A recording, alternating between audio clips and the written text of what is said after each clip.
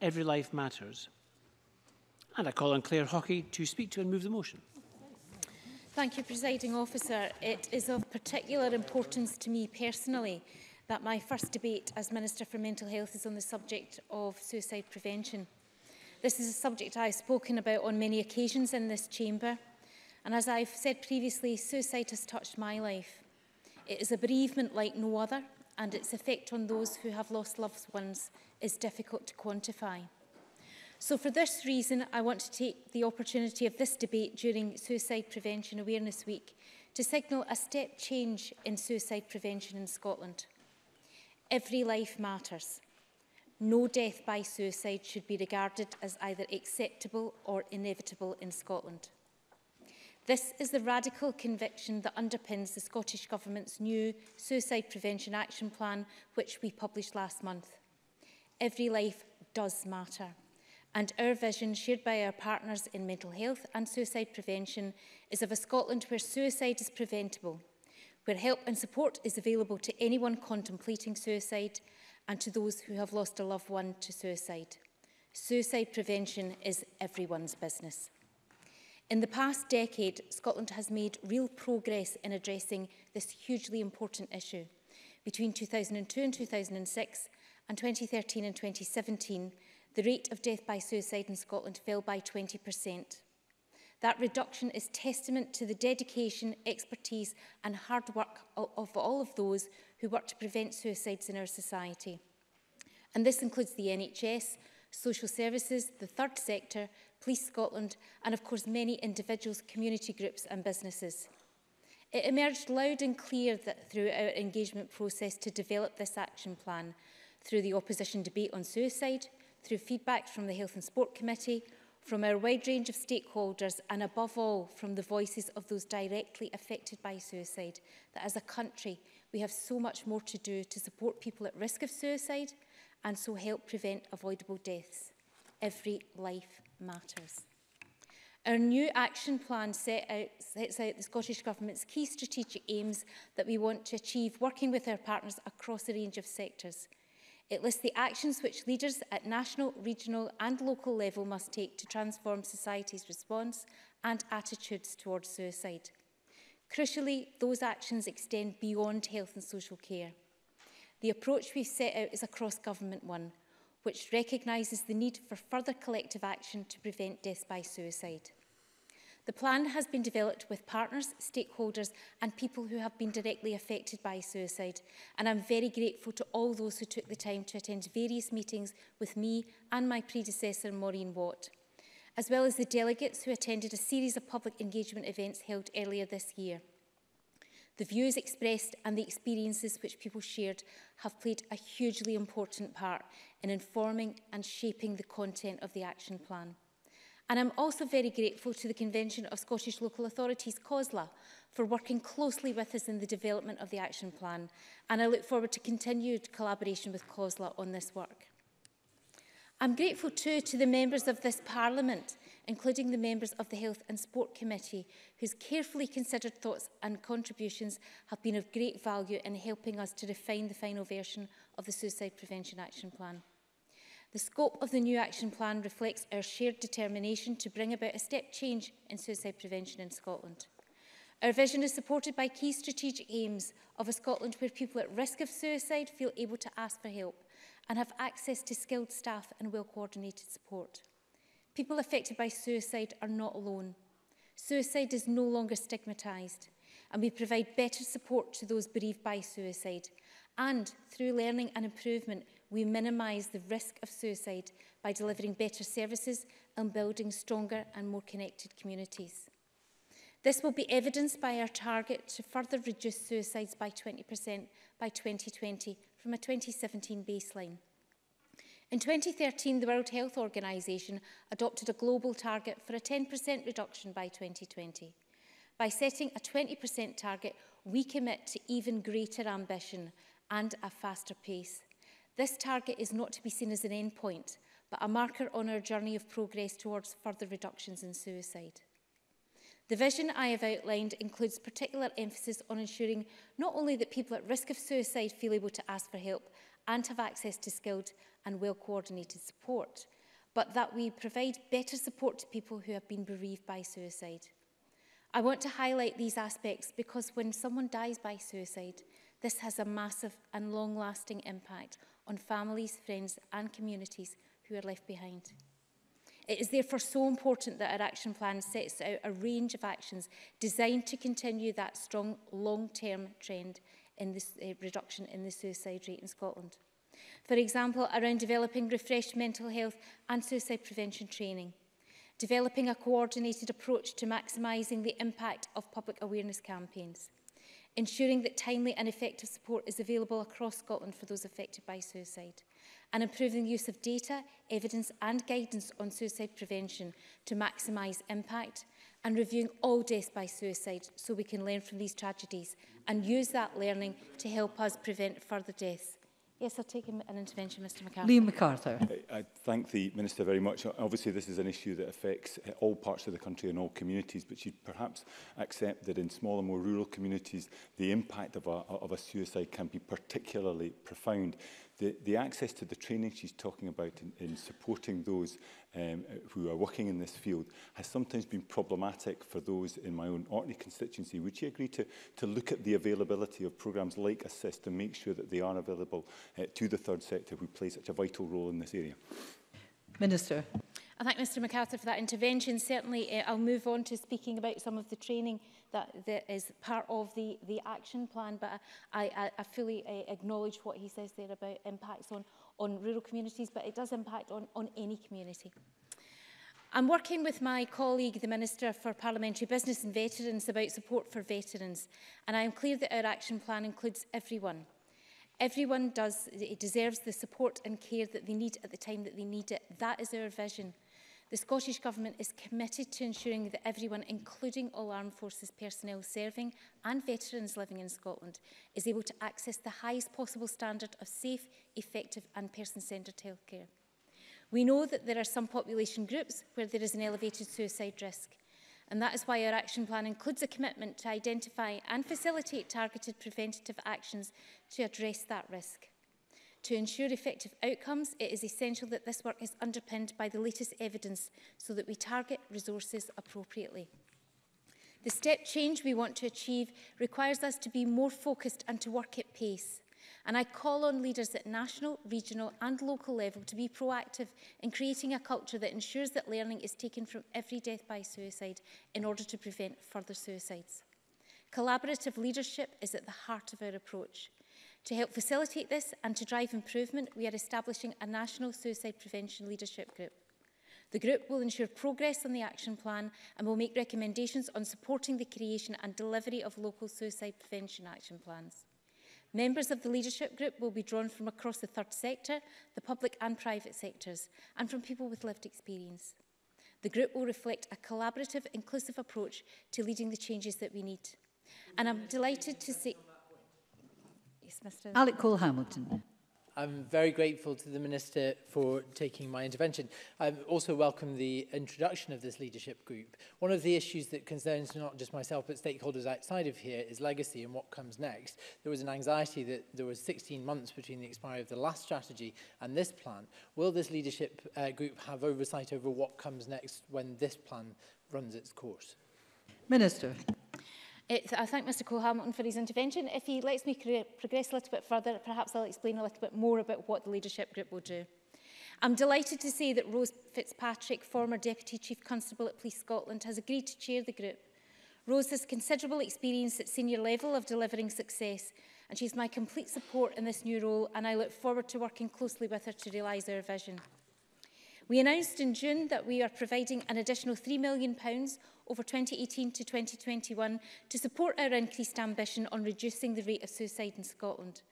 This additional funding is intended to enable service development, particularly in the areas of implementing learning from each suicide and in improving support for those bereaved. Earlier this week, I took part in a conversation cafe, which is an initiative by Railway Mission in partnership with ScotRail, Network Rail, British Transport Police, Breathing Space and the Samaritans. The The Conversation Cafe is an informal means by which staff of these organisations can engage with passengers and share information regarding the promotion of good mental health and provide contact details for services available to support people experiencing mental health problems. On my journey through Fife, it was evident that people thought starting a conversation about mental health could be difficult, but not one person I spoke to didn't think it wasn't important. Presiding Officer, there have been 3 amendments tabled to my motion for this debate. Regarding the queries raised in the amendment by Annie Wells, the National Suicide Prevention Leadership Group is accountable to me as Minister for Mental Health and to COSLA on the issues within the competence of local authorities. In December 2018, we will publish the Leadership Group's work plan, and there will be an annual report published from September 2019. The Leadership Group will make recommendations to me and to COSLA on appropriate prioritisation of actions and related funding. I acknowledge the points made in the amendments by both Alex Cole-Hamilton and Mary Fay, and I'm happy to accept these as tabled. I'm confident that by working together across sectors and organisations and society, we can better identify and support people in distress, strengthen communities and save lives. Presiding Officer, I look forward to working with partners over the coming months and years to implement the step change in suicide prevention that challenges the status quo and that ensures that we continue the strong long-term downward trend in suicide in Scotland. We are ambitious for change because every life matters, and I move the motion in my name. Thank you. Thank you very much. And before I call Annie Wells, can I remind members who wish to speak in the debate, it's helpful if you press your request to speak button, otherwise you're not going to get called. I now call on Annie Wells to speak to and move Amendment 13847.1. Ms Wells, please. Thank you, Presiding Officer. And I would just like to welcome Clare Haughey to our new role as Minister, and I look forward to working together over the coming months and years on what is a very important topic. We owe it to those who have lost their lives in this tragic way to be united in the Chamber today, making sure that Scotland's suicide prevention plan is the best that it can be.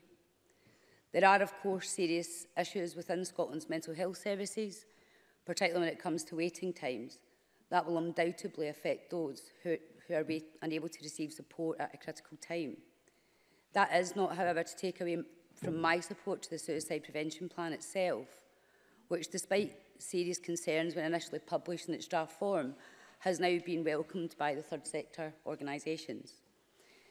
As my amendment alludes to, I want to focus today on the need for clarity when it comes to the finer details. Scotland has been without a suicide prevention strategy for a long time, over a year and a half.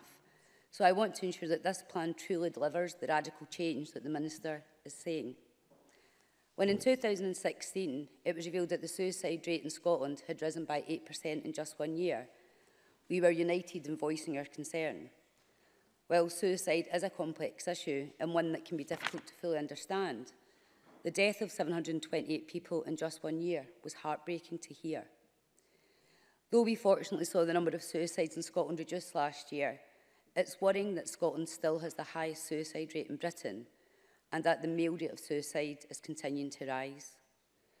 As has been said in this chamber before, one death by suicide will always be one too many. I wholeheartedly welcome the Scottish Government's target to reduce suicide by 20% by 2020, but the success of this, of course, will depend on how effectively the plan is implemented. My concerns are not over the measures set out in the plan. In fact, prior to the strategy's publication, the Scottish Conservative backed calls for increased support for families, more training for key staff, and the creation of a new national suicide prevention body. My concern lies in its delivery. And upon seeing the new strategy, I submitted many written parliamentary questions to try and obtain more detail. And the majority of the actions in the strategy have been tasked to be delivered by the new National Suicide Prevention Leadership Group. And when I asked the Scottish Government if the £1 million annual investment in suicide prevention would be used to fund existing suicide programmes, I was told that the Leadership Group would make recommendations on the most appropriate use. And when I asked the Scottish Government to provide more information on which NHS staff will be given suicide prevention training and what date they would receive it by, I was told that details would be considered by the Leadership Group. And when I asked the Scottish Government to what extent the Leadership Group will direct its spending of the £1 million investment, I was again told that the Leadership Group would make recommendations to ministers on the most appropriate use. And what I took from the ambiguity of the answers was that there is still much to be decided in terms of detail. The existence of the group in itself is a very positive step, but there are still questions to be asked. How empowered will the group be to make decisions independently, and who will be held ultimately accountable as progress is measured? How quickly can we expect the group to report? And I welcome the comments that the Minister's made that it will be set up in December of this year. And again, we still need to know when they'll report to the committee, the Parliament. And if the majority of decisions are to be made by the group, can I ask what... Yes, absolutely. Minister. Thank you. Just for clarity, there's an additional £3 million in terms of suicide prevention monies going into the leadership group to assist them with their work. There will be a work plan published by them by December this year, and there will be an annual report to Parliament each year. So there will be regular updates coming to Parliament about the work that they're doing. Annie Wells. I thank the Minister for that intervention, and I'm just coming on to the £3 million additional investment as well. Because although initial expectations were that the £3 million investment would be allocated to new initiatives at a local level, it is unclear in the answer to a different question whether all or not of the provisions in the action plan will need to be funded by this investment. As raised by the Samaritan Scotland, the cost of training alone will no doubt be substantial, and this is just one action. No, I want to make progress, thank you. This is answers to questions that I have put into the Scottish Government and the answers that I have received. I'd also like to receive confirmation from the Minister that suicide prevention training does not become lost among mental health training more generally. As a point raised by Sam H, it's vital that any new training, whether this be in schools or in hospitals, includes provision of skills to actively intervene when someone is experiencing thoughts of suicide. And given the success of Assist programme, which provides applicants with these skills and has shown to significantly improve outcomes for people receiving an intervention, it's vital that suicide prevention training remains distinct. And can I ask the Minister if this will be the case? And of course, suicide prevention is more than just about policy. It's also about raising public awareness and looking at what we can do as individuals. On Monday, we saw World Suicide Prevention Day, and it was very welcome to see the whole host of posts being shared far and wide on social media, spreading the message about it being okay to talk. In the last year, we've seen male suicide being raised as a major plotline in soaps, and we've seen the ongoing tireless work of charities who provide invaluable support to those who have lost loved ones and those who require their expert support when they are feeling they're most vulnerable. We must continue to ensure that they have the resources to carry out their remarkable work. Unfortunately, given time constraints, I'm not able to give all the credit deserved, but I want to put on record my thanks to all those who helped shape the Government's new suicide prevention plan, which I hope will become known as a pivotal moment helping tackle suicide rates in Scotland. And to finish today, I would like again to reiterate my call for suicide strategy to be implemented and delivered quickly and effectively with no further delays. With suicide remaining a main cause of avoidable death in Scotland, and all the more heartbreaking for the families affected, it should be a priority for any government. We need to remember that at the end of the day, these are real people that need and deserve this government to do the right thing. I move the amendment in my name. Thank you very much. I now call on Mary Fee to speak to move amendment 13847.3. Ms Fee, please. Thank you, Presiding Officer. Scottish Labour welcomes the opportunity to debate suicide prevention today, following on from World Suicide Prevention Day on Monday, the 10th of September. And can I begin by thanking every organisation, every family and every individual that has helped to contribute to the development of the Suicide Prevention Action Plan. Behind every statistic on suicide is a loved one, a family and a community that faces the sad reality that a suicide was not prevented. All suicides are preventable in some way, and those who have died from suicide did not need to suffer in silence or suffer alone. Every level of government, every public service, and every community has a role to play in reaching out and supporting those who feel that they have no option but suicide. The new action plan, Every Life Matters, is welcome. The title is as important as the 10 actions that it contains. And today we must send a message to families affected by suicide that we will endeavour to prevent their suffering happening to others, because every life matters. And it is disheartening that the most recent CAMS statistics reveal a record low performance on waiting times for children and young people accessing mental health services. Our amendment today places the necessary focus on CAMS in preventing suicide and calls on the Scottish Government to apply any lessons drawn from the Tayside inquiry to the whole of Scotland where that is appropriate. And, Presiding Officer, it is regrettable that in 2017 there were 680 deaths by suicide. It is equally regrettable that this represents a rate of 13.9 deaths per 100,000 people, the highest rate in the UK. And all of us in the Chamber today will share my concern at the increase in suicide amongst young men, with 2017 showing an increase for the third consecutive year. And we do welcome the 20% reduction target by 2020 in the plan. But a key to achieving this will be the funding.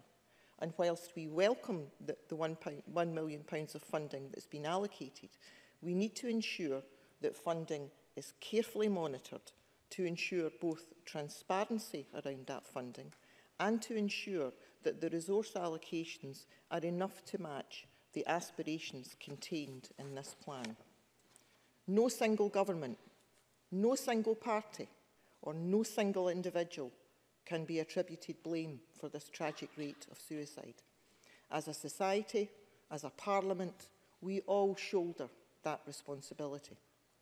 And what is required from all levels of government, all public bodies and third sector organisations, is a collaboration of action to reduce and to prevent suicide. That is what we hope the Scottish Government's new Suicide Prevention Action Plan will achieve. And we will support the Government in its aims and in its visions. However, this plan should have been introduced sooner. Ensuring that people at risk of suicide are supported comes with funding pressures. The new mental health investment announced last week only goes so far. Scotland needs a radical reprioritisation of how we place mental health on an equal footing with physical health. And this can only be achieved with effective and adequate levels of funding. The staff working in our NHS, our social care and our third sector are dependent on the right funding to safeguard and extend the levels of care they provide to those seeking mental health support. Many people would suffer from poorer mental health if not for the staff, and I pay tribute to the professionalism and dedication of all those staff working in mental health services. Suicide is preventable, and early intervention is a key to that. That's why it's crucial that we have mental health services for children and young people that support and enable good mental health at the earliest age. With estimates telling us that 1 in 4 people have poor mental health, there will be many cases where an adult experiences poor mental health at a later age and may not have required access to CAMS. The reasons for poor mental health range from person to person, but the statistics tell us adults dying are mostly men and many are in poverty. And in times of austerity-driven public policy, it has remained harder to ensure that funding is available. And that's why we must end austerity. We must invest in health and other public services that help to identify, to reach out and support people at risk of suicide. Austerity is at the heart of the shameful welfare changes that have resulted in premature deaths across the UK and in suicide. And poverty is a key driver behind suicide. That can be witnessed in the statistics showing areas of high deprivation experience higher rates of suicide. It's worth reminding ourselves that Scotland was once a leader in suicide prevention. However, local prevention work varied greatly, with a need for better evaluation and better accountability. This plan is an opportunity for that focus and direction to be placed back to prevention. And, Presiding Officer, in conclusion, it's our sincere hope that the Scottish Government's action plan continues to lower suicide rates. And for every suicide prevented, we know that plan is working. Investment in CAMHS and all mental health staff can play a key part in that. And by supporting Scottish Labour's amendment today, we will show that the Parliament can unite to show every suicide is preventable. Presiding Officer, I move the amendment in my name. Thank you very much. I call on Alec Cole-Hamilton to speak to and move Amendment 13847.2. Mr Cole-Hamilton, a strict 6 minutes, please. Thank you very much, Deputy Presiding Officer. It gives me great pride to open for the Liberal Democrats this afternoon, and as such I move the amendment in my name. I just want to take a moment to welcome Clare Haughey to the ministerial office that she now holds. Clare and I came to this Parliament at the same time, and we served on the Health Committee together, and I was always struck by the expertise that she brought from her experience as a community psychiatric nurse, and I welcome her and I wish her every good luck going forward. And so it was that on the morning that this new suicide action plan was published, I surprised Gary Robertson on Good Morning Scotland by telling him that I welcomed it wholeheartedly, and I was delighted to see it. I think he was expecting more fisticuffs from me on that basis, but frankly I'd been calling. There hadn't been a month gone by where I hadn't called for this strategy to be forthcoming, because we had waited a total of 16 months since the expiry of the last one. All told, 1,000 of our fellow Scots will have died in that intervening period. I ascribe no blame in that, but it is really good to see this strategy finally in place and see the level of support it has garnered from the rest of the sector, a far cry from the initial reaction to the original draft. So I am grateful for that as well. Like most people in this chamber, Presiding Officer, I have a visceral connection personally to this issue. At a constituency level where this is a human tragedy which is visited on the North Shore of my constituency every single week, in my personal experience of taking a suicidal relative to a psychiatric ward, and in the trauma that I still experience, having been a first responder to a man who took his own life and died on the pavement beside me in our nation's capital. So I do not doubt the sincerity of anybody in this chamber in the spirit in which they approach this debate. Our response should be built around our understanding of the failures of the systems that we've had previously. And, Presiding Officer, I don't think you can find a more shocking example than the case of David Ramsey. And we all know that in October 2016, at 50 years old, David was turned away twice from the Carsview Centre in Dundee, despite suicidal tendency and the best wishes of his family and his GP for them to see him. He was not just turned away, he was told that they had nipped his problems in the bud and to pull himself together, to go for a walk. And yet the very next week, David sadly took his own life. If there is one silver lining to that tragedy, it is in the formidable work of his niece, Gilly Murray, who has taken up the campaign around suicide prevention. I know she is watching today, and I thank her for her efforts. Whilst that's an extreme example, there are many commonalities in David's case with those of other people who experience suicidal ideation. First of all, he's a man. We know that this is becoming an increasingly gendered issue. 75% of all suicides in Scotland are among men. It is the leading cause of death in men under the age of 50. In fact, there is a success story in the work that this Scottish Government and previous Scottish governments have done in the huge reduction among women. In fact, we're at a level that we've not seen for decades in terms of the low level of female suicide. But it is the uptick in male suicide that keeps us stubbornly resistant in terms of reduction. So we need to look at what we are doing in terms of the offer we give to men. There are some great examples in the voluntary sector of men's sheds and community support work that's going on there. But we also have to recognise that whilst we've got very good at getting men to talk openly about their mental health, there is a cruel irony that when they finally come forward and admit they have a problem, there is a gaping void of service provision to offer them in that respect. Similarly, in David's case, many patients struggle with continuity of care. The Health Committee had very compelling private evidence from families affected and people who had tried to take their own life in the past. And they all said the same thing, that they repeatedly have to tell their life story over and over again to professionals. And that is in itself re-traumatizing. You wouldn't expect to have 5 different cancer surgeons, so why do we have to expect people to make do with 5 different duty psychiatrists or counsellors? I want to close by addressing the substance of our amendment. I think talking therapies are vital here. And whilst technology absolutely has its place, there have been criticisms of online self-help equipment like Beating the Blues. But it's not just about introducing psychiatrists. We can give people access to talking therapies by training those around them. And that's about any individual who works with people who are more likely to be at risk of suicide should have that training at their disposal. I want to also close by reflecting on the advances, and they are advances that this government has made in the field of mental health in the last couple of weeks, particularly around the programme for government. I do welcome the level of investment. It's absolutely needed. But I think also we need to grapple with the reality that if we're fast-tracking people, again, something that is welcome, into beds that aren't staffed properly, then we will only compound problems further. A rejected referral can do untold damage to people who thought they were getting help at the end of the tunnel.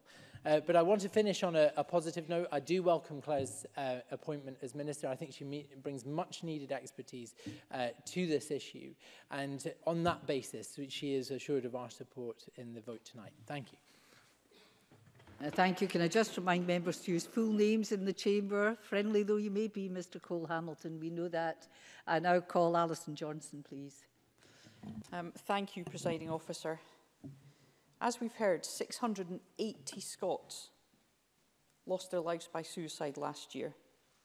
Now, that is a total that's lower than in previous years, but Samaritans tell us that last year, for the 3rd year running, deaths by suicide increased in young men aged 15 to 24 in Scotland. And, as we've heard, the suicide rate for men in Scotland was over 3 times that of women, at 77%. Now, the action plan tells us that suicide rates have been falling in children and young people, but it also tells us of worsening self-reporting when it comes to mental well-being amongst our young girls in Scotland. And I've been asking friends, colleagues, family, what they believe to be the single biggest killer of men under 50 in the UK. Heart disease, they said? Lung cancer? Is it dementia? And all were surprised to learn that the answer is, in fact, suicide. And of course, it's all the more shocking when we consider that suicide is preventable. It is not inevitable. And I know that this Parliament agrees that one suicide is too many. Yet a Samaritans poll conducted earlier this year showed that 61% of people in Scotland have been affected by suicide, and 29% had experienced the suicide of a friend or a family member, or had supported someone dealing with suicidal thoughts. And we would seek to intervene when a friend or a colleague is in poor physical health, and we need to get to the position where we know how to help someone dealing with suicidal thoughts. And there will rightly be further focus in this debate on the need to ensure support is available for our young people as and where they need it. Sam H point out that this is not only about teaching staff, but all school staff. Their recent survey found that 2/3 of teachers hadn't received sufficient training in mental health, and the majority of non-teaching staff hadn't received any training. Now, the recognition in the action plan that CAMHS need reformed is as welcome as it is overdue. And the involvement of the Scottish Youth Parliament, the Children and Young People's Mental Health Task Force, the Youth Commission on Mental Health, in this year of young people, the work that's going on with See Me, The recent work of the cross-party group on children and young people, it has a real role to play in addressing, making sure we really get this right for every child. Fulton McGregor, recently, when he was chairing the cross-party group on children and young people, there's a report that's well worth reading, and they pointed out the young people in that room. Under the United Nations Convention on the Rights of the Child, children and young people have a right to good health. However, this report highlights that we're failing to uphold this right and shows the scale of the problem we face in relation to children and young people's mental health. With 3 children in every class experiencing a diagnosable mental health problem by the age of 16, we must do better. And I welcome the fact that this is recognised. The Programme for Government, of course, spoke of the proposed incorporation of the principles of the UNCRC, and I think it's absolutely essential that this happens. Like others, I thank SAMH, the Samaritans and Stonewalls for their briefing. All of these organisations are welcoming of the plan, but all have questions on it too. For example, SAMH ask, can the government confirm that the new Scottish Mental Health and Suicide Prevention Training Programme includes provision of skills to actively intervene where someone is experiencing thoughts of suicide? And they're also asking the government's intentions when it comes to retaining assist. And I'd welcome the Minister's comments when closing. Yes, certainly. Minister. I thank Alison Johnson for taking an intervention on that point. One of the actions of the leadership group is to develop a training package for across the country by May next year. And the organisations that she mentions there, Samaritans and SAMH, are on the leadership group, so they will have an opportunity to input into what is involved in the training package. Alison Johnson. Thank you. I thank the Minister for a response. We're also very welcoming of the additional £3 million, but the Samaritans do ask, well, they point out that while the ambition and the scope of the plan is laudable, the resources to deliver across the whole plan appear limited, and perhaps the Minister could explain how that £3 million will be spent. Presiding Officer, I think we are all agreed that Every Life Matters it's a step in the right direction. The target for further reductions of suicides, the new emphasis on suicide prevention leadership, the focus on young people, the recognition of training of those working in our social security system, for example. These are welcome steps in the right direction. But there is further detail needed. I spoke earlier of the worsening self-reported mental well-being, especially in young girls. We've seen a very worrying increase in self-harm amongst young people and among young girls in particular. And self-harm is strongly associated with a lifetime risk of suicide, as Clare Haughey will be aware. And the Growing Up in Scotland survey shows that almost a quarter of young women have self-harmed. So self-harm does feature in the strategy, as I was assured it would by ministers during previous debates, but I don't think it features as strongly as could be the case. It's not, for instance, mentioned in any of the actions, though there's some brief reference elsewhere, and nor does there seem to be a specific strategy for how we'll work towards reducing the levels of self-harm we see, especially among young people, and I'd appreciate the Minister's comments on that too. I think the committee was very shocked to hear from Tony Giuliano that there can be waiting times for up to 12 weeks for psychological therapies when a family member or friend has taken their own life and the person is vulnerable and at risk. So I'd like to understand what the Minister intends to do to make sure that those figures improve markedly. Presiding Officer, in closing, Greens welcome the strategy and the renewed focus on reducing the still far too high number of people in Scotland who sadly take their own lives. But I look forward to the Minister addressing the points I've raised in closing. Thank you. Thank you. Move to the open debate. Speeches of 6 minutes. Clare Adamson, followed by Brian Whittle. Miss Adamson, please. Thank you very much, Presiding Officer. I very much welcome the opportunity to contribute to the debate this afternoon and the strategy that has been brought forward by the Scottish Government. I've listened to the comments about us not having a strategy in place for some kind and the delay following the draft publication. However, I think the Government has to be commended for listening to the sector, to listening to the concerns about the draft publication and actually working to produce a document that has been widely regarded as a step forward in this direction.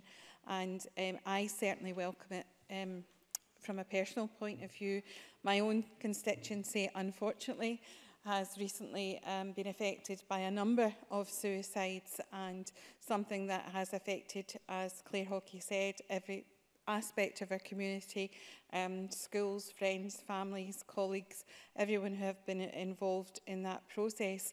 And it really brings home to you what a tragedy and what a shock someone completing suicide can be for the community that they live in. I just want to talk a little bit about what's happened since then in my own area, and I want to commend Motherwell Football Club. I'm going to read a tweet that they put out in the 18th of July. We need to talk about suicide. A number of young people close to us have recently lost their lives. We want others to know that there is always another way and help is available, and it gives a link to the North Lanarkshire support webpage for suicide prevention. And what strikes me about this is that many of the action points and much of what the government has been talking about is that partnership working. And this has to be about working with partners, working with all aspects of our community to try and prevent further suicides. Motherwell Football Club, including their manager, Stephen Robinson, produced a video that is available on YouTube and on their Facebook, where some of the players talk quite openly about their experience of suicide and encourage young supporters, young fans and young people taking part in football to bring their concerns forward and to talk about their concerns before it gets to a crisis point in their lives. And it's not just Motherwell Football Club. I attended the launch of the suicide prevention strategy that Motherwell, Adrionians, Albion Rovers and Clyde have all adopted, and they will be wearing suicide prevention logo T-shirts on their kits for this term of the football season, and they are also openly providing information and support at the football stadiums for people about where they can contact and get help. And this is all part of the We Need to Talk About Suicide strategy from North Lanarkshire Council. It's something that I have been involved with for a number of years. Myself and most of my staff have either undergone assist or safe talk training, something that I would encourage all members to, if they have an opportunity, to take up that training opportunity for themselves and their staff. It's very profound training, it's very intense for a couple of days of your life, but absolutely invaluable in teaching sort of life skills about how to support and help someone and more importantly, point someone in the direction of where they can get help. If I could concentrate on a couple of the action points, I wish I could talk about them all. I can't. I'm going to have to be careful today. But action point 4, which talks about the support for families. Now, I know there are a number of organisations in North Lanarkshire that have been working both to prevent suicide and support young people, from the Landed Peer Support Group, FAMS. We have a charity called Chris's House in Wishaw for suicide prevention. But I know that the community felt, even though all this work was going on, that they didn't know enough about it. So the fact that there's going to be specialist support and help for friends and families if someone completes suicide is so vitally important. And also, I think that's why the public awareness campaign in Action Point 3 is going to be so vitally important, so that people understand what is happening. I want to commend North Lanarkshire Council through the Choose Life project, who have organised a five-a-side football tournament every year, focusing on men's health and men's mental health, and a lot of organisations have come along, from people from McDonald's to the local football clubs to some of the third sector organisations bring together teams. It's almost a 24-hour event in Ravenscraig Football Club. But interestingly, a couple of years ago, they began inviting their 5th and 6th year boys. And I think that was such an important message to be sending to the schools, that the support is out there and that there's help and people there to support them. I also just want to commend one other aspect of what North Lanarkshire are actually doing, and it's a very simple pad that they've produced. It's almost like a post-it pad, but in each of the bits of paper there is a message of, are you feeling low? Are you having suicidal thoughts? It has support for the contacts for Samaritans, Breathing Space, Childline, But also, very, very pertinent to action point 6, the North Lanarkshire app that is free to download for suicide prevention, as well as their online and web support. So I really am so pleased to see the publication of this report and to hear it so warmly welcomed in the Chamber this afternoon, because I really think it's a step forward in reducing people completing suicide. Thank you very much. Now call Brian Whittle to be followed by Angela Constance. Mr Whittle, please. Thank you, Deputy Presiding Officer, and I do welcome the opportunity to speak in this debate. And although we've made great strides in breaking down the stigma of poor mental health, suicide remains a difficult subject to broach and continues to carry a certain stigma for those caught in its grip, perceived or otherwise. However, the reality, Deputy Presiding Officer, that statistically it is likely that the majority of members in this chamber have been affected by suicide at one time or another. So it is right that we're taking the time to debate the Scottish Government Suicide Prevention Plan. As has already been mentioned in this chamber, suicide remains a main cause of avoidable death in Scotland, especially young males aged 24 to 50. Scotland does have the highest suicide rates in the UK, so it is welcome that the Scottish Government have come forward with this action plan, and we welcome the contents of that action plan as well. However, what I wanted to take the time here is to suggest that I think there's an element of the plan missing, and I want to take the short time that I have, Deputy Presiding Officer, to speak to the importance of an overall health strategy and its potential impact on issues such as suicide. If you read Sam H's publication called Scotland's Mental Health Charter for Physical Activity, they state, and I quote, "Physical activity through sport or recreation has been proven to have a positive impact on physical and mental health and well-being. Research suggests that the less physical activity a person does, the more likely they are to experience low mood, depression, tension or worry." And this is backed up by James Joplin, who is the Samaritans Executive Director for Scotland. He says, and again I quote, "Physical activity can provide mental health and well-being benefits of itself, but can also provide an environment for individuals to connect with other people and providing an antidote for some of feelings of social isolation and loneliness." Being physically active is a cornerstone of preventing the decline into poor mental health and also as part of the treatment for those already suffering. SAMH are absolutely clear in their commitment to physical activity being part of a mental health strategy. It's quite clear from their presentation that removing barriers to participation in physical activity and sport is a priority, and that means those groups with specific needs must be given solutions that fit their situation. It's also very clear from research that the part that basic healthy diet has a significant impact on mental health. In the Mental Health Foundation's presentation, Food for Thought, they state that one of the most obvious yet under-recognised factors in the development of mental health is nutrition, and that there is a growing body of evidence indicating that nutrition plays an important role in the prevention, development and management of diagnosed mental health problems, including depression, anxiety, schizophrenia, attention deficit hyperactivity disorder and dementia. So it is necessary for individuals, practitioners and policymakers to make sense of the relationship between mental health and diet so we can make informed choices, not only about promoting and maintaining good mental health, but also increasing awareness of the potential for poor nutrition to be a factor in stimulating or maintaining poor health. As part of the Health and Sports Committee's investigation, I visited Cardonald College with Sandra White, actually, and got the opportunity to hear from a group of students who had all, at some point, contemplated or attempted suicide. During that very raw discussion, they highlighted the fact that they knew what things they could do to help themselves. They knew, for instance, that taking exercise is a major way to combat poor mental health. They knew that eating properly can have a major impact on their well-being, because the doctor said. But as one young woman said to me, although she was very aware of the positive impact that getting out of bed and going for a walk would have on her demeanour, or having a healthy breakfast, she couldn't make herself get out of bed, safe to microwave a frozen pizza at some point during the day. It's not enough to point to a solution. There has to be easy access with the individual in mind.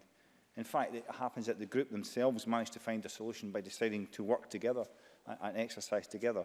So we're talking about social inclusion, that sort of group commitment. See, I always thought it's the responsibility of a government to create that environment where that opportunity exists for everyone, irrespective of background or personal circumstance. But the harder bit of that is it must also ensure that all are aware of these opportunities and have the knowledge, confidence, capability and aspiration to make those choices.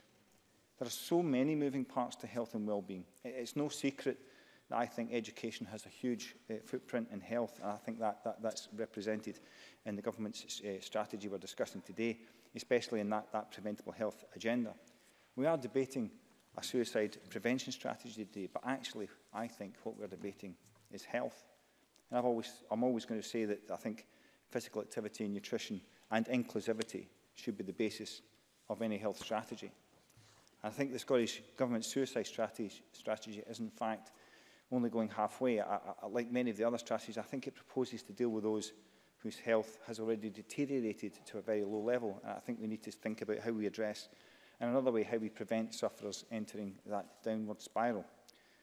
I think if I quote Dr. David Kingdom, who's the Professor of Healthcare Delivery at the University of Southampton, he says, can we prevent mental health problems? Of course.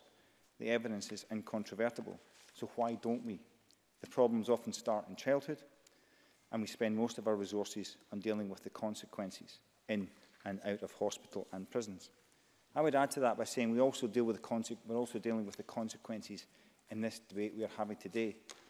While I warmly welcome the government's publication of its suicide prevention strategy, I think we in these benches believe it relates only to half of the solution. I think we need to start considering and how we look at solutions within an overall cohesive health of the nation approach. Deputy Presiding Officer. Thank you very much. I call Angela Constance to be followed by David Stewart. Ms Constance, please. Thank you very much, Presiding Officer. It's a privilege to participate in today's debate. Difficult though it is to talk about suicide, because as others have reflected, it will have touched all of our lives in many ways, I do not doubt. But talk, listen and act we must. And I will always carry with me my experience as a social worker and mental health officer. In particular, the very first time that I made what was then known as a Section 18 application under the old 1984 Mental Health Scotland Act to the Sheriff Court to detain in hospital a young woman against her will. And it was me who made the case to the court that this young woman needed to be in hospital to receive treatment and care that she would otherwise refuse to reduce the risk of harm to herself. And a few months later, she took her own life. So was that the right decision, the wrong decision, or just the least wrong decision? So we all need to have the courage to review and learn from all deaths by suicide.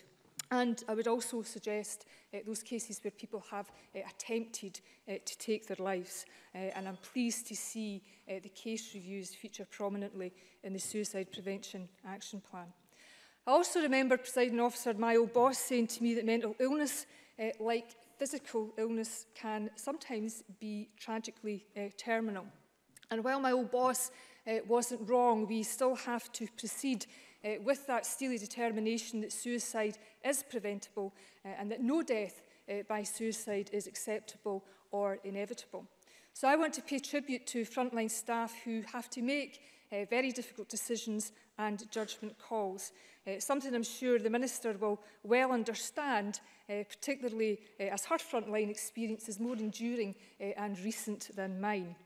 And it is, of course, the efforts of staff in the voluntary sector, in public services and carers that have resulted in a 20% decrease in the rate of suicide in the past 15 years. Although, as we've heard, male suicide has increased consecutively over each of the every past 3 years. And like the Samaritans, I welcome the commitment to reduce the suicide rate by a further 20% by 2022, although I struggle with the concept of a target when every life matters. But we know that the greater ambition is to achieve transformational change. And of course, with the high suicide rate in Great Britain, make no mistake about it, it is transformational change that is required. And the Suicide Prevention Action Plan makes crystal clear that this has to be a national priority. And none of this can be achieved with Without the reform of services, I think Sam H make an interesting point about the responsibility for local prevention plans, sitting with a reformed public health service. Inclusion Scotland point to the importance of community planning partnerships, and the Minister herself said that this isn't just about health services. And like others, I very much welcome the additional investment in resources and in terms of increasing the mental health workforce. It is a substantial commitment by anyone's standards, because we know you can't deliver the right service to the right person at the right time without staff and without investment. But you also need something far more than inputs to deliver a person-centred, flexible, responsive service that is built on lived experience. And I have lost count of the number of people I have worked with, either as a social worker or as a constituency MSP, who, despite they or their families reaching out for help because they instinctively knew that something was wrong, only to be turned away because they didn't fit the criteria or the diagnosis. And preventative services don't turn folk away, because the consequences, as we know, can be catastrophic. And suicide prevention has to be everyone's business. And it is difficult to untangle and align the role of universal statutory services with more specialist support, as well as growing community-based support, shifting the balance towards more preventative measures, all in the context of growing demand. But sometimes it's small, common-sense changes that can make a huge difference. And I visited the Scottish War Blindness Centre in Linburn in my constituency last week, and the support that they provide to veterans is life-changing and, on occasion, life-saving. And the good news is that they want to do more, and they're not even asking government or any statutory service for more money. They can do more if we can find a way to identify veterans earlier who are registered as blind or visually impaired. And I do hope that's something that the Minister could perhaps help with.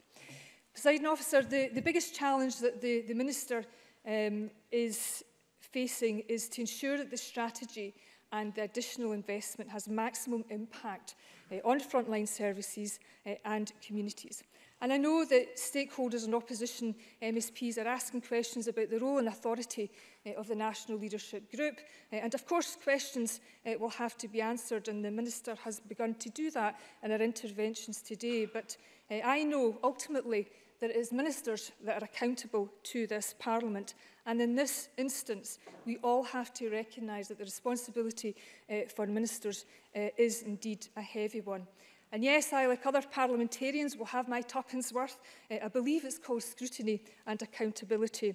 But hopefully I won't sound too much like a backseat driver. But the Minister will always have my support. And I think, judging by the tone and tenor of today's debate, she'll also have the support of other members too. Thank you very much. And I call David Stewart, who followed by Bob Doris. Mr Stewart, please. Thank you, Presiding Officer, and could I welcome the Minister, Clare Haughey, to her post, and I wish her well in her future endeavours. Presiding Officer, over 40 years ago, as a fresh-faced young man in my early 20s, I joined the Samaritans in my home city of Inverness. I'd been inspired by an article I read by the Samaritans founder, the Reverend Chad Vara. He was the vicar of St Stephen's Church in London, but his first ever funeral was a 14-year-old girl who died by suicide. The tragic death drove him to prevent future suicide. So in 1953, he set up 999 for the suicidal. He was a man willing to listen with a base and an emergency telephone. Now, the service received substantial press coverage. The Daily Mirror coined the term telephone good Samaritans, and the name stuck, becoming synonymous with volunteers who were there for others who were struggling to cope. Now, I trained with more experienced local Samaritans. Their philosophy was simple but effective: provide a safe space so that people could talk and be listened to without judgment. I did night shifts, day shifts, weekends, and holidays. I learned from watching, listening, and observing older, more experienced volunteers. Presiding Officer, near all the calls were heartbreaking. From the lost and the lonely, the sad and the sorrowful, the young, the old, the rich and the poor. My youngest caller was 15, my oldest 75. But today, the inspiring work continues. The Samaritans have over 200 branches across the UK and the Republic of Ireland, still operating on Chadvaris framework of a confidential, non-judgmental support. As we've heard from other speakers, everyone's job is to prevent suicide, not to walk on the other side of the street, as in the parable of the Good Samaritan. And as the Samaritans say in the briefing for this debate, suicide is not inevitable, it's preventable, and concerted action can save lives. Now, historically, Scotland has led the way with suicide prevention strategy. In 2002, Choose Life was set up, perhaps the most ambitious and comprehensive plan to tackle suicide in the Western world. A large research study to support the implementation of Choose Life was undertaken by Edinburgh, Dundee and St Andrews Universities. This covered the years from 1989 to 2004. And in the findings, which were very shocking if we go back to that period, we found that suicide rates for males had gone up by over a fifth and for females by 6%. And there was regional issues, Presiding Officer. In Glasgow, the suicide rate was significantly higher than the Scottish average in all years, in both men and women. And also of concerns were rates of death by suicide, which were disproportionately high in my own region of Highlands and Islands, where both Highlands, Western Isles and Argyll and Bute were well above the Scottish average, which was 13.5 deaths per 100,000. Highland had a rate of 17.5 deaths, Western Isles was 17.1, and Orkney was 19.4. And in the study, and it's not changed much today, it showed that male rates were 3 times higher than female, male vulnerability was greater in more rural and remote areas, and clearly, as other speakers have identified, a clear link between suicide and social economic deprivation. My view is that suicide is a class, health and inequality issue. Unless we tackle inequality, we cannot get to the root of the problem. But if you drill down into the statistics, you will find that the poorest men in the poorest communities in Scotland have a suicide rate that is 10 times greater than that of the wealthiest men in the wealthy communities. And as the Scottish Public Health Observatory have argued, suicide is the leading cause of death among people aged 15 to 34 years old, a quarter of male deaths and 1/5 of female deaths because of death by suicide. So suicide prevention needs to be embedded in all key government functions. And as the Samaritans said to the Health and Sport Committee in June, not every suicide prevention project has the title plastered above the door. And Dan Proverbs from Brothers in Arms, a men's mental health charity working across Scotland, spoke to the committee and made it clear that inequality is an issue, but so is gender. He calls it brothers hiding in plain sight. Men putting on a mask at work and in social associations to hide their true feelings of isolation, loss and depression. And the Mental Health Foundation Scotland's recent report called on the UK government to conduct an impact assessment of its austerity agenda and to look closely at the impact of welfare reform on mental health. So there's clear evidence that the austerity agenda and welfare reform has a significant impact on individuals' mental health. And the suicide prevention plan, of course, should be welcomed, and in particular support the target to further reduce the rate of suicide by 20%. So the big picture in conclusion, Presiding Officer, is clear. Every suicide is a suicide too many. We must understand the social determinants of poverty and inequality, and our suicide prevention policy should be embedded in all policies that government engender. Thank you. Thank you very much, Mr Stewart. I call Bob Doris, to be followed by Bill Bowman. Mr Doris, please. Thank you very much, Presiding Officer. It's a pleasure to speak in this afternoon's debate on the Suicide Prevention Action Plan. Every Life Matters. It's also quite humbling. Like, much of the narrative this afternoon has been drawn from personal experiences rather than from sound bites, which is good for this chamber. It's what we should draw upon when we debate policy and something as important as this. I hope to cover 3 areas as best I can in relation to some preventative actions that we could take, how we learn from suicides and what training there could be. All of those are in the action plan itself. And a while back in this chamber, I mentioned a part of my constituency which it would appear maybe an area of particular concern with regards levels of suicide. It would be a location of interest, if you like. And the locations of interest are traditionally known as places like rivers, bridges and roads, rather than the communities themselves. And I think that's my first focus. We have to look at some of the communities themselves which have to become locations of interest. When I made that contribution in the chamber a while back. I named the place, and I was told gently and supportively that sometimes naming the place is not the best thing to do, because that in itself can draw attention to an area and a focus for people to go to take their own life, or draw attention for those who are considering taking their own lives and push them beyond that into committing the final act. So there's a great sensitivity that we have to deal with when we discuss this matter. But I did raise a particular area of my constituency, and I note that Action 7 in the action plan is that leadership group will identify and facilitate prevention actions targeted at risk groups. And I've only mentioned some of the risk groups for time constraints, but deprivation, poverty and social exclusion, isolation, living with or developing an impairment or long-term condition, people affected with drugs and alcohol, migrants, homelessness, and there are others, no discourtesy to others that I haven't mentioned. But that would pretty much look like a strong demographic for many, many parts of my constituency. So when we talk about locations of interest, perhaps we have to get a bit community-based rather than just site-based.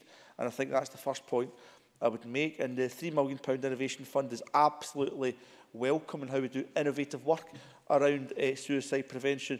But an area-based grassroots approach to some of that resilience work, I think, would be a really positive way forward. And I see the Samaritans are saying similar things.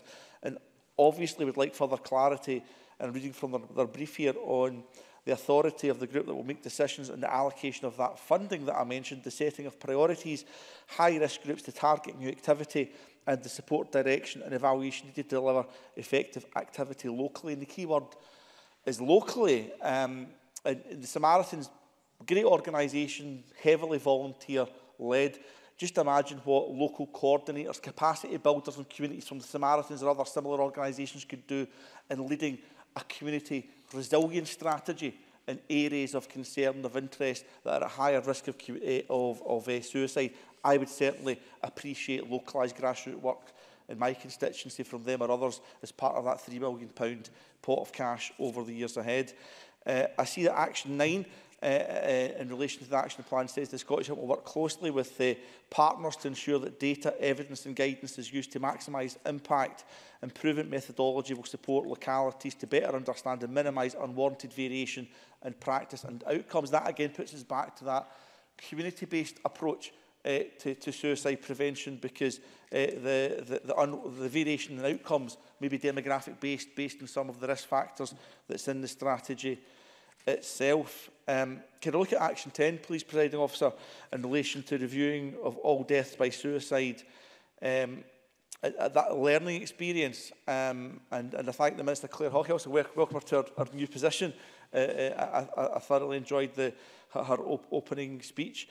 But any review of deaths by suicide, and I've written to the Minister in relation to this, who's replied, has to be one that is based with partnership working. It has to be open, it has to be not siloed, and it has to be not defensive. And I don't have a specific constituent who I don't have permission to name in the chamber today, but the constituent had issues with how community health services did or didn't help a their mother who took her own life. There was a significant incident review around that, also concerned about the long-term approach from her GPs, from NHS 24, or from the NHS in relation to discharge. We take a step back and look at the bigger picture. You ask, who's reviewing the bigger picture when someone tragically takes their own life? And whatever we do in relation to Action 10 about reviewing all deaths by suicide, we have to take a step back, not be bunkered, and we have to look at the bigger picture. And I don't actually think the infrastructure we have in place is necessarily very adept to doing that. So maybe some new thinking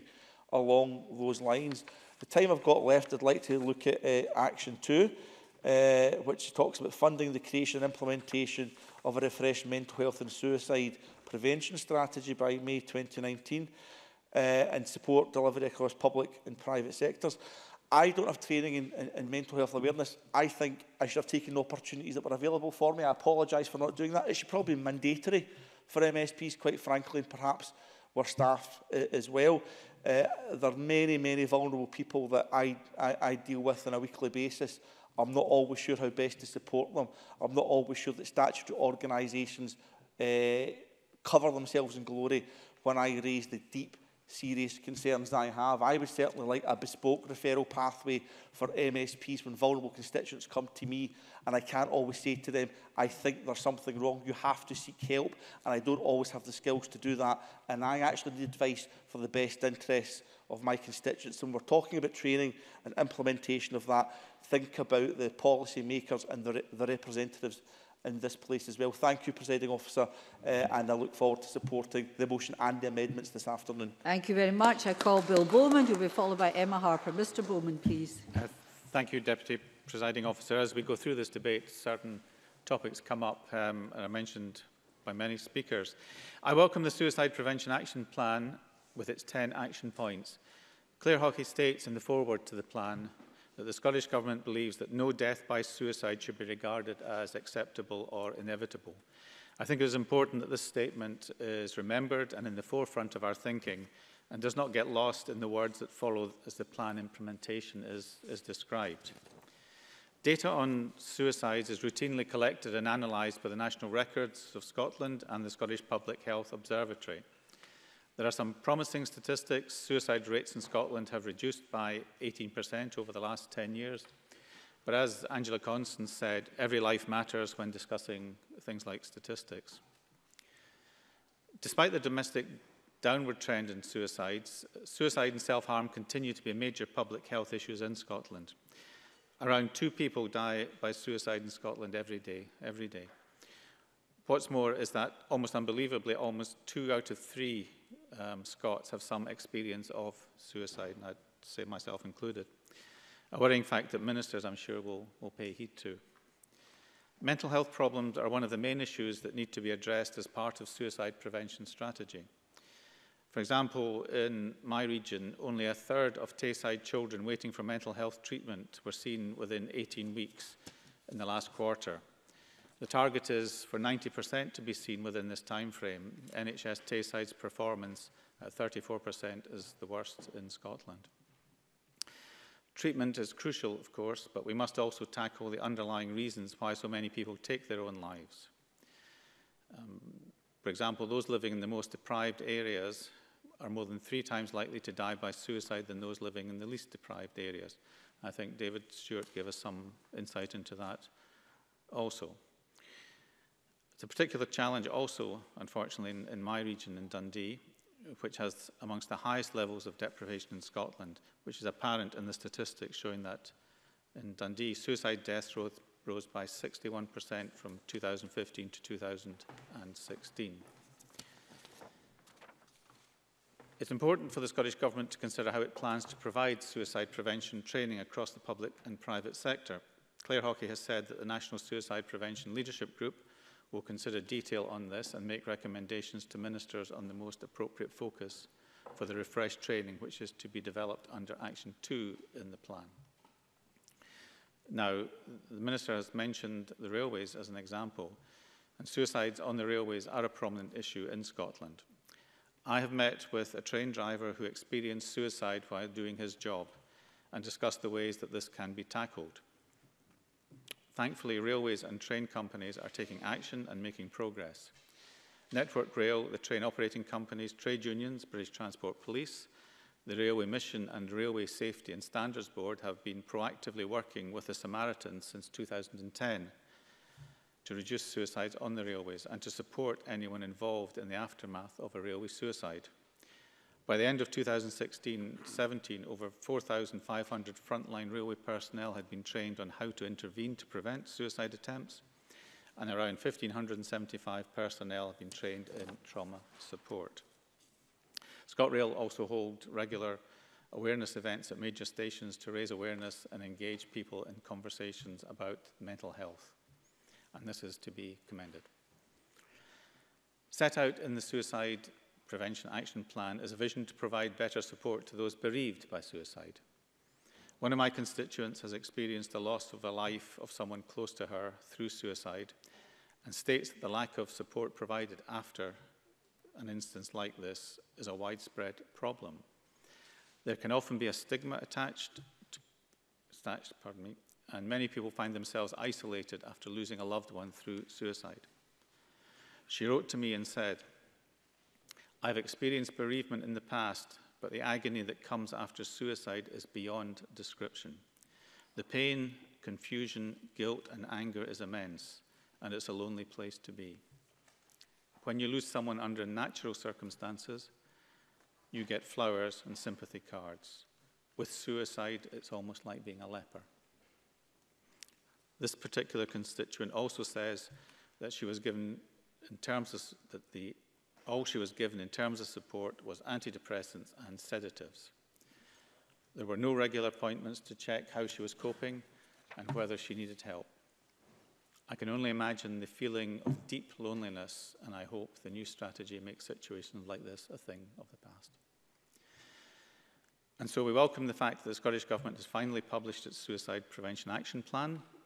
The previous plan had expired in 2016, leaving Scotland without a suicide strategy for over 1.5 years, which is not really acceptable.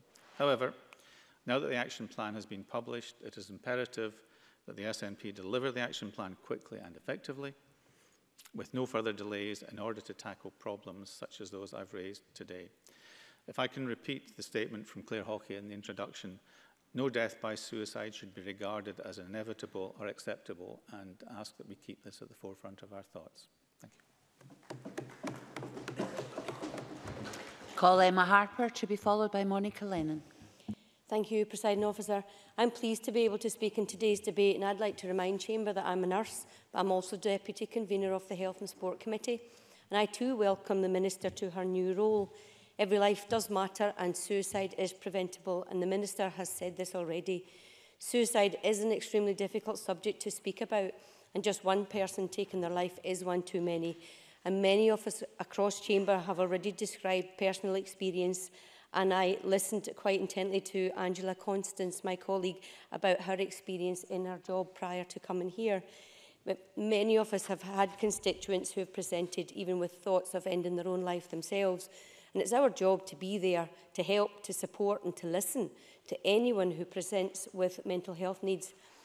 I'd like to focus my comments today on two aspects, and it's the causes of suicide and then suicide prevention, particularly in rural areas. I represent the South Scotland region. It's rural. I often tell people I cover Feed Dunbar to Stranraer. It's a rural region. And when assessing the Government's Every Life Matters action plan, I specifically looked for evidence to support rural interventions. And the National Guidance on Suicide Prevention planning tool is actually part of the guidance that has been set out in the National Plan. And this National Guidance on Suicide Prevention in rural areas is presented so that we can look at tackling suicide and prevention specifically in rural areas. And it needs to be used in conjunction with Part 2, which sets out the evidence-based approach. There is rationale for focusing on rural suicide. There has been significant changes over recent years in terms of ageing population, a decline in farm incomes, economic pressures to diversify, increased environment pressures and associated legislation, along with depopulation of some areas and change in labour markets, as well as increased international competition. But no single pattern has emerged in the research as yet as to specific rural causes of suicide. Earlier this year, I had the opportunity to meet with former MSP Jim Hume, who is chairman of Support in Mind. And Support in Mind is a charity that's carrying out vital work to support those working in the agricultural sector who are experiencing depression, feelings of isolation and suicidal thoughts. They do this by working collaboratively with NHS boards, third sector organisations and others, mainly by listening to people, directing them to professional support and by reminding them that someone is there to help. I'd like to give recognition also to another group, another organisation to support our rural communities, and that's the Royal Scottish Agricultural Benevolent Institution. It's also known as RASABI. Earlier this year, I met with CEO Nina Clancy, and Nina said that RASABI aims to provide relief for hardship and even poverty to those working in Scottish agriculture.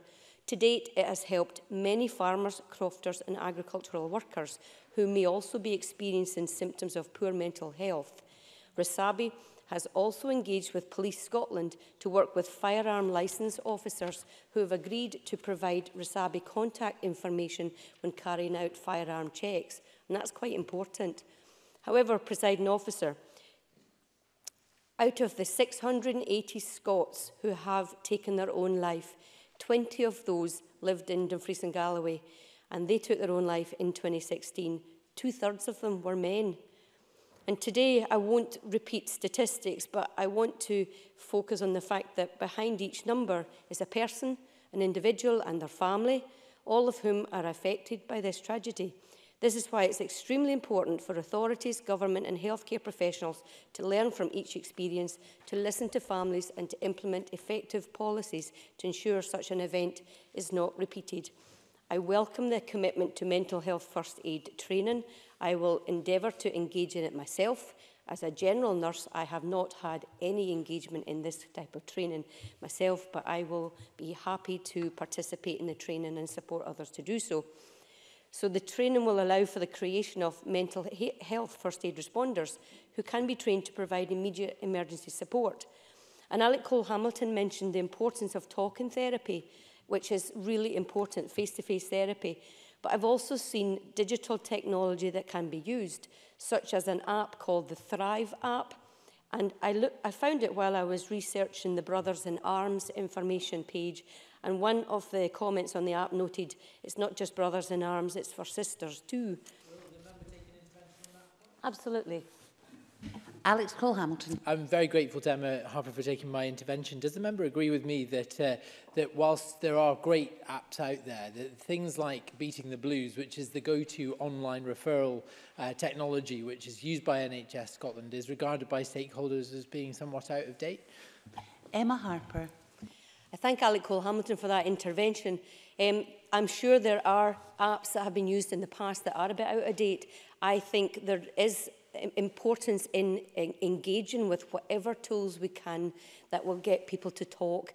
And one of the evidence I learned from the Brothers in Arms was that a lot of men don't want to talk, but a wee app is somewhere that can open the door to access to proper professional help and treatment. So I welcome your intervention. Thank you.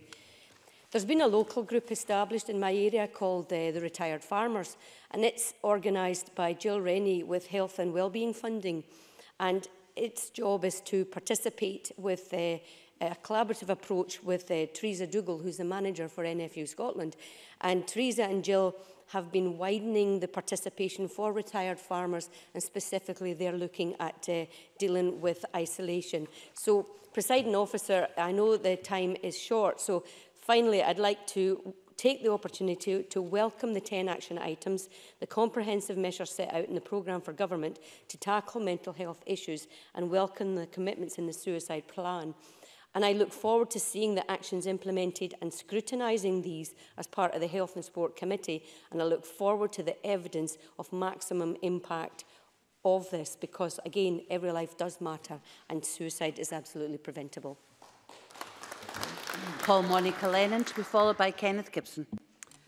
Thank you, Presiding Officer, and I'm grateful to the Presiding Officers for prior permission to be excused for the earlier part of the debate. That allowed me to stick to a prior engagement with the Cabinet Secretary for Finance and Economy, so I am grateful, but I'm sorry to have missed the earlier speeches, and I join others in welcoming Clare Haughey to her ministerial role, and also put on record my appreciation to Maureen Watt for all her assistance in the past.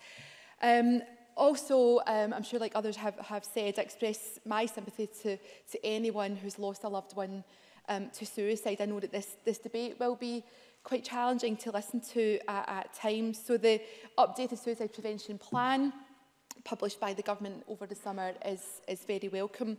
The steps outlined by the Scottish Government are encouraging, and I'm pleased that the views of stakeholders such as Samaritan Scotland, who gave feedback on the earlier draft of the plan, have been taken on board and addressed. And I commend the Minister for her consideration of earlier critiques and producing a plan with more ambition and leadership at the national level. This is welcome. But it's clear we still have a significant amount of work to do to reduce Scotland's suicide rate.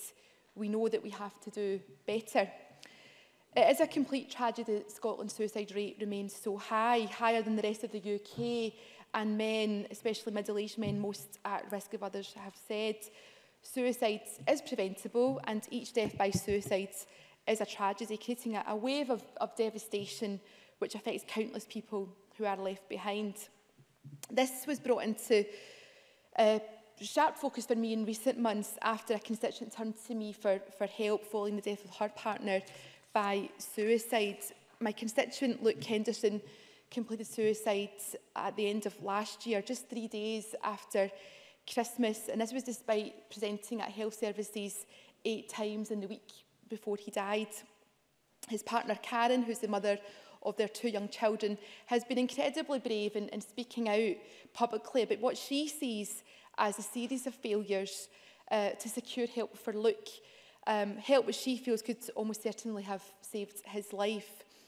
Luke had a history of poor mental health and had struggled with addiction, but he was passed from pillar to post. He was turned away from GP services, from A&E, eventually being referred to addiction services with a promise that this would help, only to get there and find out he had to fill in more forms and was sent on his way again. And it was in the early hours of that final morning of that final appointment that Luke sadly completed suicide at the family home.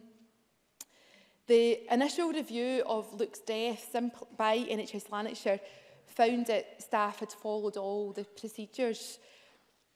Having reviewed much of Luke's paperwork firsthand and having supported his partner Karen in her mission to get answers from the Health Board over the last few months, I found that conclusion deeply troubling, to say the least, because if that conclusion was to be accepted, then it's never been clear to me that it's the procedures themselves which need urgent review. After several months of working on this, I am pleased that NHS Lanarkshire has agreed to a further review, and it is underway. And I'm extremely grateful to the First Minister after I raised Luke's experience at First Minister's Questions last week, and that she agreed to ask the Mental Health Minister to meet with Karen. My office has made contact with the government to set that meeting up, and I look forward to meeting with the Minister alongside Karen to discuss Luke's case, to ensure that any appropriate action which needs to be taken in the aftermath of this ongoing review is taken. Luke's case underlines to me so much of the human tragedy linked with suicide and the lessons that services have to learn, especially in light of the new actions proposed in the action plan. The plan certainly is ambitious, but I think we all feel that the target of reaching a 20% reduction in suicide by 2020 can only be achieved if the allocation of resources is sufficient. So, like others, I'm really pleased about the commitment to roll out refreshed mental health and suicide prevention training for NHS staff from next year. And again, like others, I would seek clarity on how that annual £1 million will be allocated and how quickly it will be rolled out. And I think that the point that Bob Doris made is a really important one. My own staff have undertaken the SAMH training that was provided in Parliament, and I know that other MSPs have been speaking about this kind of training, so I think it's something that we all would benefit from. The action plan also commits the leadership group to ensure that there are appropriate reviews into all deaths by suicide, and again I welcome this, but I think for the reviews to be truly meaningful, they have to take into account the views of family members. And again, I think, referring back to Karen and Luke Henderson case, that really comes across strongly to me. I know others will have spoken about young people in particular, and the latest CAM statistics, they really are woeful and worrying. And I think it just imposes on all of us the job that we all have to do collectively, particularly to make sure that young people are not being left behind. And also the fact that 1 in 4 adults are waiting more than 18 weeks for psychological therapies. Lastly, Presiding Officer, I know I have to finish. There's some really great work going on. I would commend to the Minister the work that Place to Be are doing, in particular Beckford Primary in Hamilton, which I know is not far from the Minister to get to, doing really good work where young people do benefit from that early intervention. On these benches, obviously, we're delighted with the commitment to roll out school-based counselling in all schools. So, again, I welcome the Suicide Prevention Action Plan, and I look forward to working with the Minister on this case and others. Thank you. Kenneth Gibson, followed by Maurice Corey. Thank you, Presiding Officer. I'm grateful to have the opportunity today to return to an issue I first brought to the Chamber in 1999. Progress has been made since that first question, when more deaths of males under 35 in the preceding year were due to suicide, 268, than were caused by motor vehicle accidents and drugs combined. And as we've heard this afternoon, between 2002-6 and 2013-17, suicide rates fell by 20%, and in 2017 there were 680 deaths of all ages recorded as probable suicides, down 7% on the previous year. Yet every death represents an unimaginable loss, and we should never regard suicide as an inevitable outcome. That's why an ambitious target of 20% reduction by 2022 places this issue at the top of this government's agenda. We can never be complacent regarding this fundamental public health issue. I particularly welcome the government's commitment to fund refreshed mental health and suicide prevention training. This key theme emerged from the government's engagement with people affected by suicide. The mental health training should be a central, compulsory component of our working culture, not merely an afterthought. And I think it's significant the contributions of Bob Doris and Monica Lennon regarding our own staff to that debate. And it's true not just for GPs and NHS staff, but for other frontline services, including pharmacists, job centre and benefits advisors, teachers, college and university staff and transport workers. Each should feel confident supporting people in distress. Thinking more closely about teachers and schools, See Me Scotland recently found that only 37% of young people would tell someone if they were finding it difficult to cope with their mental health. This is especially worrying, as half of mental health problems in adulthood begin before the age of 14. Our teachers cannot and should not be expected to broach this challenge alone, which is why I was delighted to hear in last week's programme for government that ministers will invest over £60 million in additional school counselling services, creating around 350 counsellors in education across Scotland and ensuring that every secondary school has access to counselling services. Early intervention is crucial in mental health and suicide prevention, so I'm pleased that every young person in Scotland will have access to trained professionals who can identify and support those at risk. Also note the strategy's commitment to encouraging a coordinated approach to public awareness campaigns which maximise impact and break down stigma. In addition to this, I believe our media should take cognizance of its role in preventing suicide. Mental health experts advise that exposure to media coverage of a high-profile suicide, especially one which fixates on the gratuitous or graphic detail of a person's death, can lead to more suicides, a phenomenon known as suicide contagion. Organisations such as Samaritans offer very useful guidance on reporting suicide. However, we saw the dangerous effects of journalists choosing to ignore this advice following the tragic death of the 55-year-old fashion designer Kate Spade and 28-year-old DJ Avicii earlier this year. Just hours after police announced they died, many news outlets reported graphic details of their suicides. While many studies have explored the dangers of such reporting, the evidence is not merely anecdotal. In the 4 months that followed Robin Williams taking his own life, the American suicide rate rose 10%. Centre for Disease Control data showed that this rise was especially dramatic among middle-aged men who particularly identified with Mr. Williams. This is not just a question of ethical reporting or hypotheticals, but of real lives lost. Suicide, like many other causes of death, is indirectly linked to a variety of factors which help us remain in good health, such as education, family, income, our communities and childhood experiences. It is therefore positive that the leadership group will identify specific action to protect population groups at greater risk of suicide.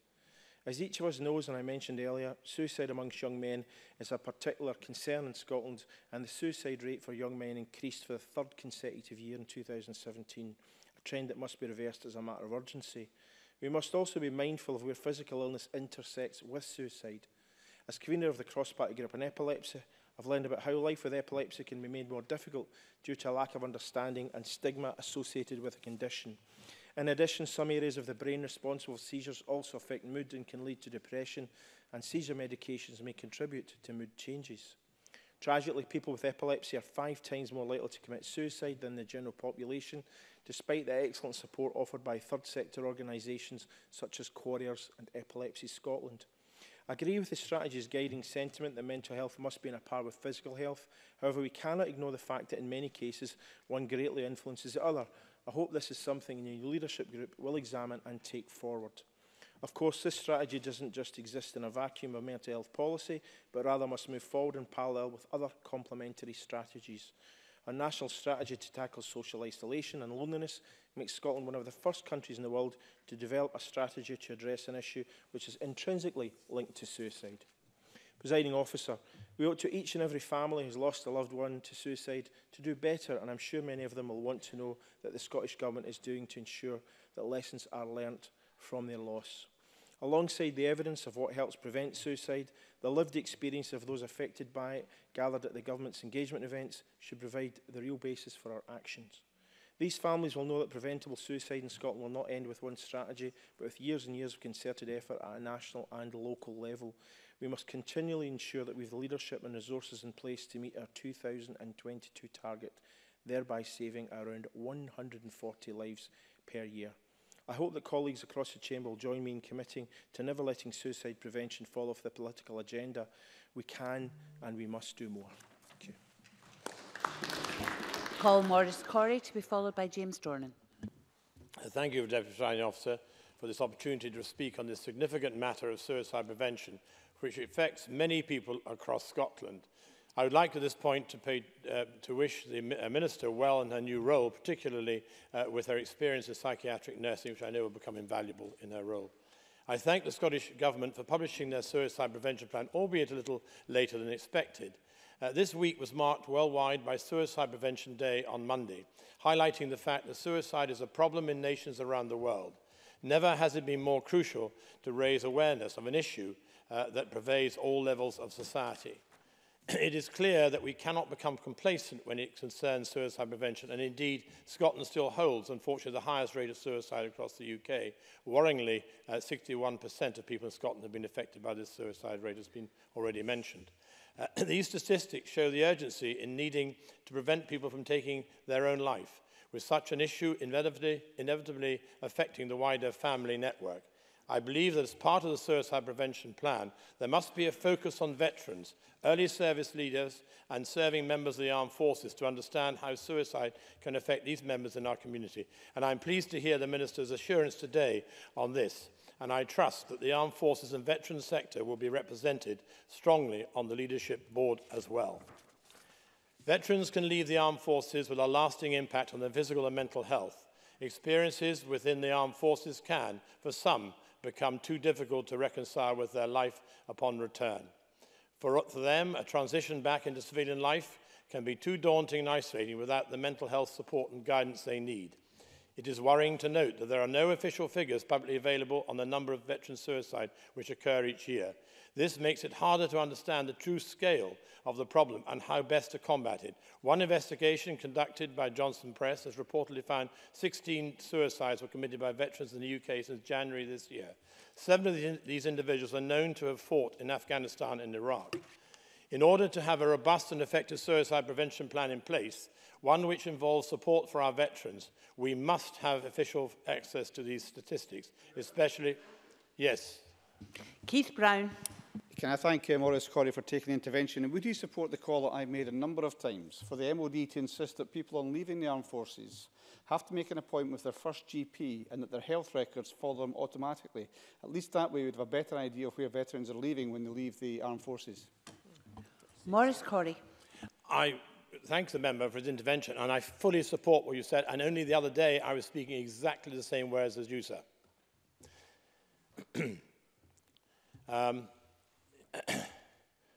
And I hope the Minister will address this issue about the statistics. Thankfully, there have been a number of studies examining veteran suicides with the aim of greater transparency, and I hope these studies will both inform and impact our understanding of the issue, and I appreciate their work.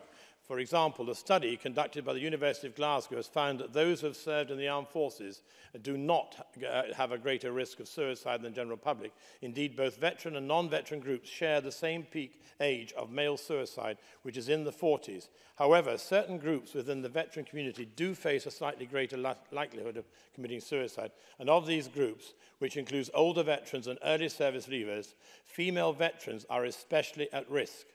More research must be done to chart this concerning link between female veterans and suicide, and I welcome a new study which explores the mental health of service women as part of the Armed Forces Women in Close Ground Combat Operations.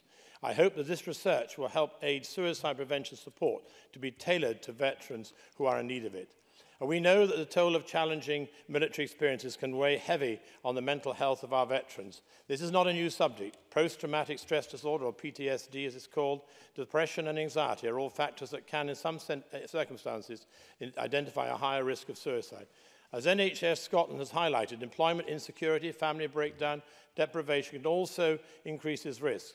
These are factors that are especially relevant to armed forces personnel when they leave the services. We must also note that servicemen and women are not standalone figures in our society. They are supported by families who in turn need our support. And remember that although the servicemen or women are wounded, it is the families who are injured. To help prevent this risk of suicide and its repercussions on loved ones, more must be done to promote the mental health of veterans, particularly of our current and former servicemen and women. Already there are shining examples of mental health charities that aim to support returning veterans. And recently I had the pleasure of visiting Horses for Forces on the Scottish borders.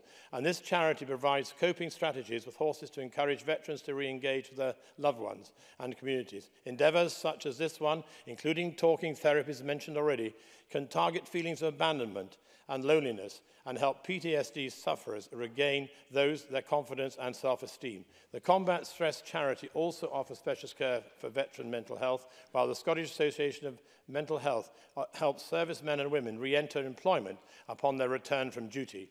These charities offer more opportunities in which the risk of suicide amongst veterans can be identified and prevented before it's too late. And in conclusion, Deputy Presiding Officer, I wholly support the good work done by these groups and the care for the well-being of Scotland's veterans, and I hope that through this suicide prevention plan, there will be more opportunity to support their efforts. Thank you.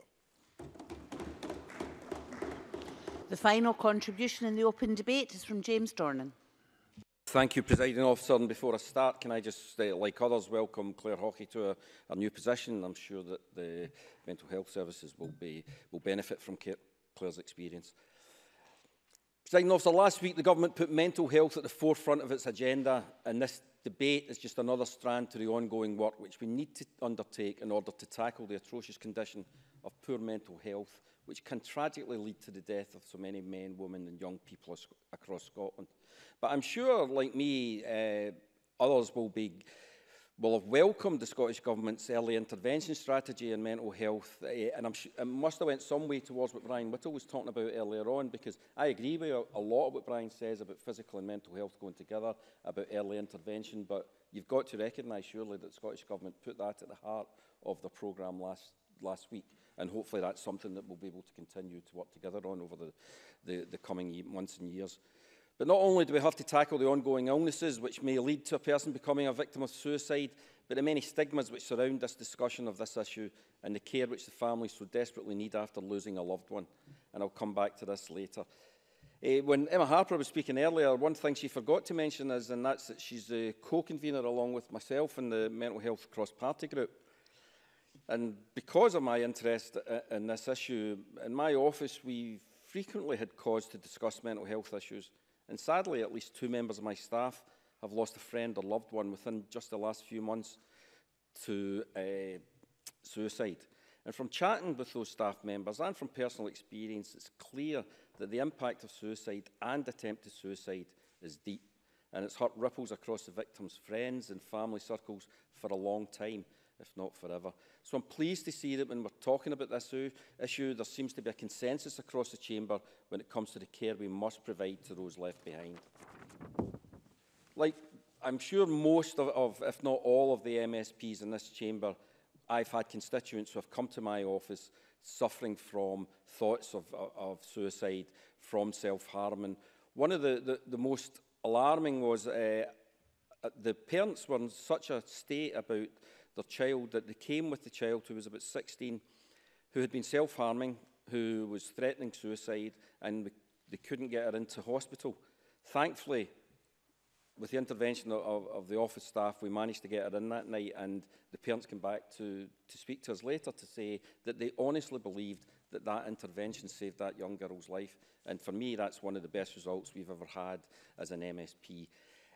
We've had a number of others who have come to our office or our surgeries who clearly have needed treatment, and like everybody else, we do our best to try and make sure that they get that treatment that is needed. And I've dealt with surviving partners and friends and parents of those who have suffered from a suicide in the family. Takes me on to Emily Druitt. Emily was a young constituent of mine, and she was a victim of suicide after an abusive relationship at university led to her mental health deteriorating at such a rapid pace that even her loving parents were unable to detect it. And during a period of sustained and premeditated domestic abuse, Emily tried to seek help at her place of study, but sadly her pleas somehow slipped through the net, and this young woman, with the world at her feet, felt she had no option other than to leave this world behind. And I spoke to her mother yesterday, who said to me, she says, one of the things about the Druitts, which is quite amazing, is that they have taken this personal tragedy and they've decided that it's not going to defeat them, that they're going to leave a legacy for Emily, and it has been working to make sure that nobody else has to go through the horrors that they've done.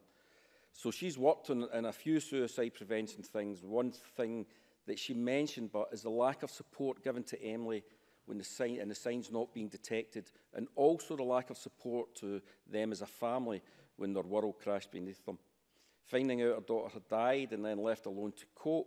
The police were great with us, but a support leaflet to services might have helped in those darkest moments after just something, she says. That's that tiny detail, but would hopefully help others in the same situation. And I'm delighted to see in action points 3 and 4 that this has clearly been taken on board as well. And I hope the Minister will reassure us that this will be dealt with and taken very seriously. Emily's family struggle with this grief process every day, but they've worked alongside Equally Safe campaign, and they've continued to make sure that, as I say earlier on, nothing like this will ever happen again. Now, I'm sure that every member taking part in this debate will have read many briefs and advice offered by the various mental health and third sector organisations, and something which seems like a real issue, especially when it comes to males' suicide, is stigma. The removal of stigma in and around mental health and its treatment is the responsibility of every member of society. I heard just yesterday of a young woman who really needed mental health treatment and support, and she said that she wasn't willing to go to her GP because her family thought it was a weakness. Well, there seems to be a lot of new support for those struggling with mental health, and it's okay to not be okay, hashtag, is taking the internet by storm.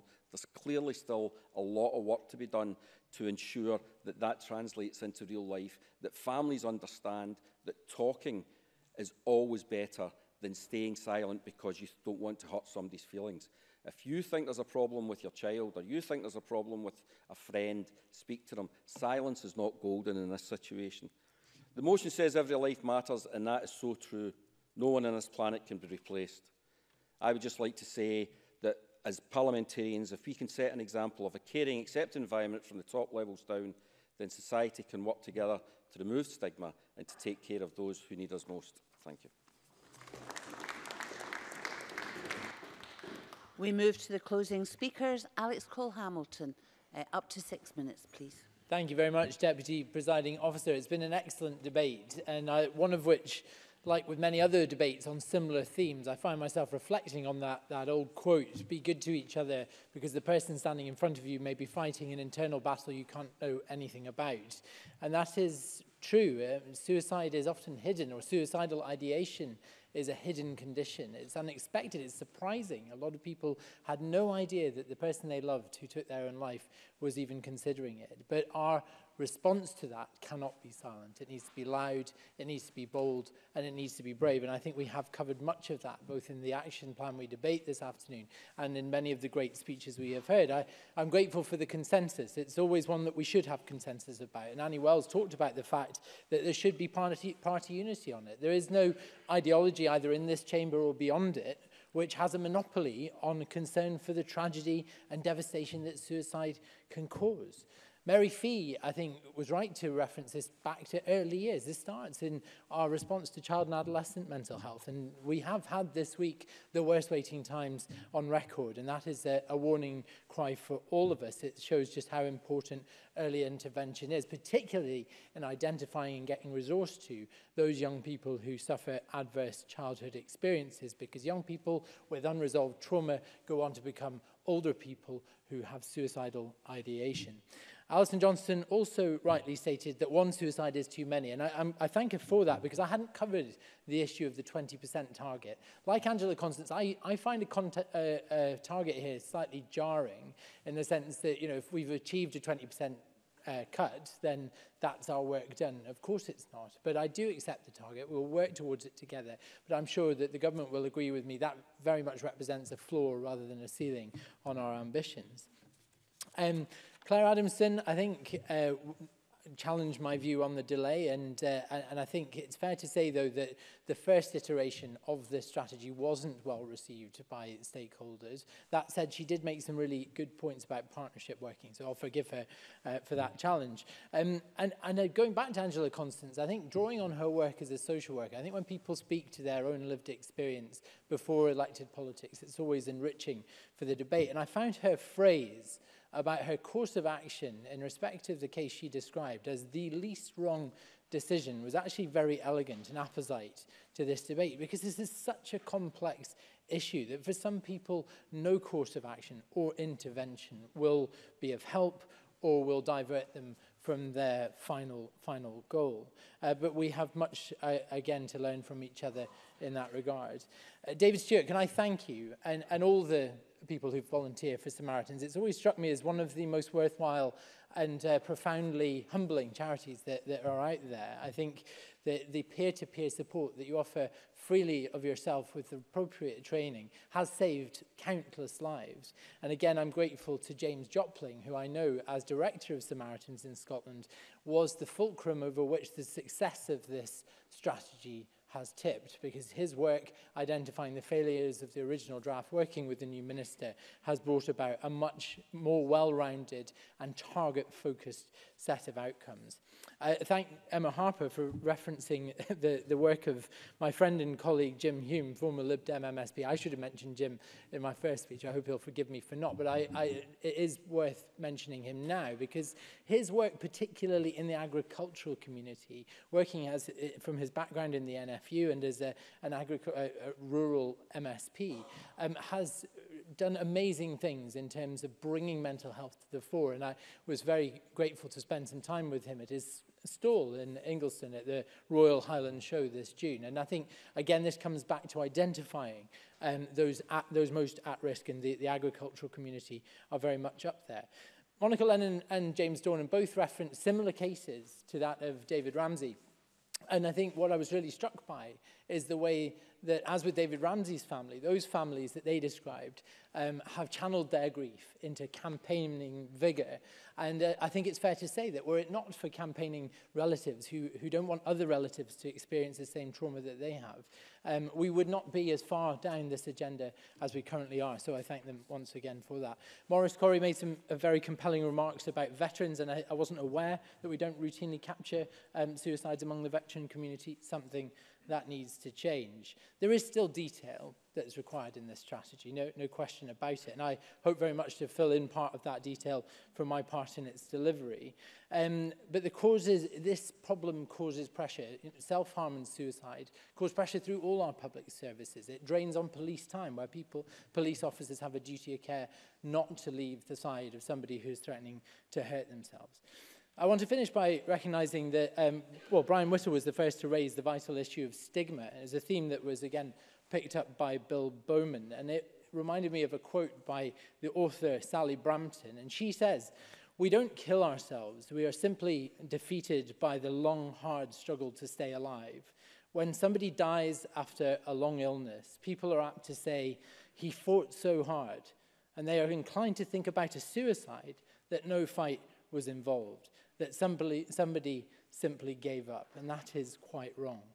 Presiding Officer, we will all be judged in this chamber as to how we respond to the internal battle that so many people who are contemplating suicide today are facing. And I look forward to joining that fight with members from all parties in this chamber. Thank you.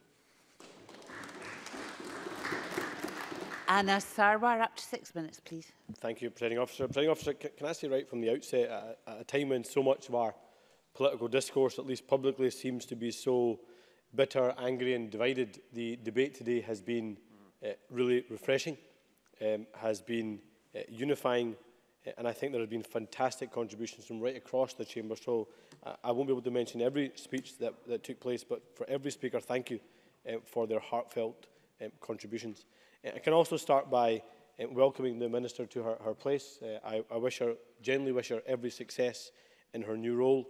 And she comes to this job with a vast experience, having been a mental health nurse herself.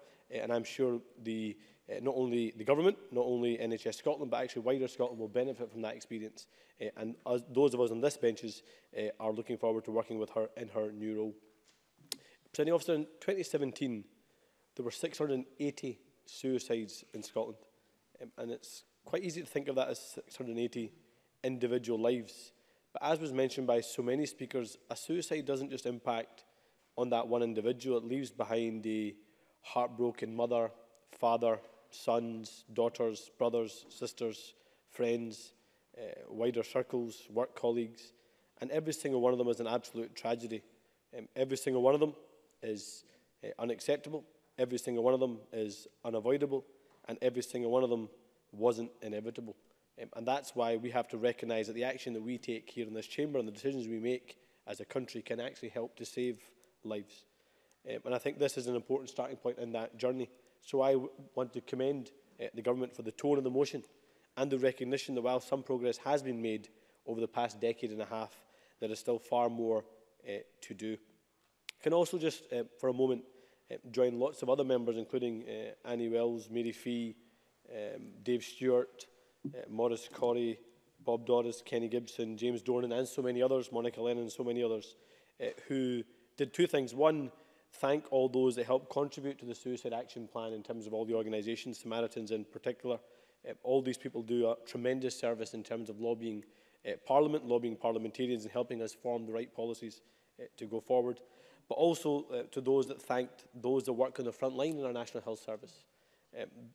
Those that work in our front line in our National Health Service who work with people who are either suicidal or with families who have had a loved one who has committed suicide, work in really, really difficult circumstances, and that must impact on their own mental health and well-being and of those families as well. So I want to pay tribute to all those people that work in our health and social care sector who work directly with either people who are suicidal or those that are the victims, the families of the victims of suicide, as well as all the organisations.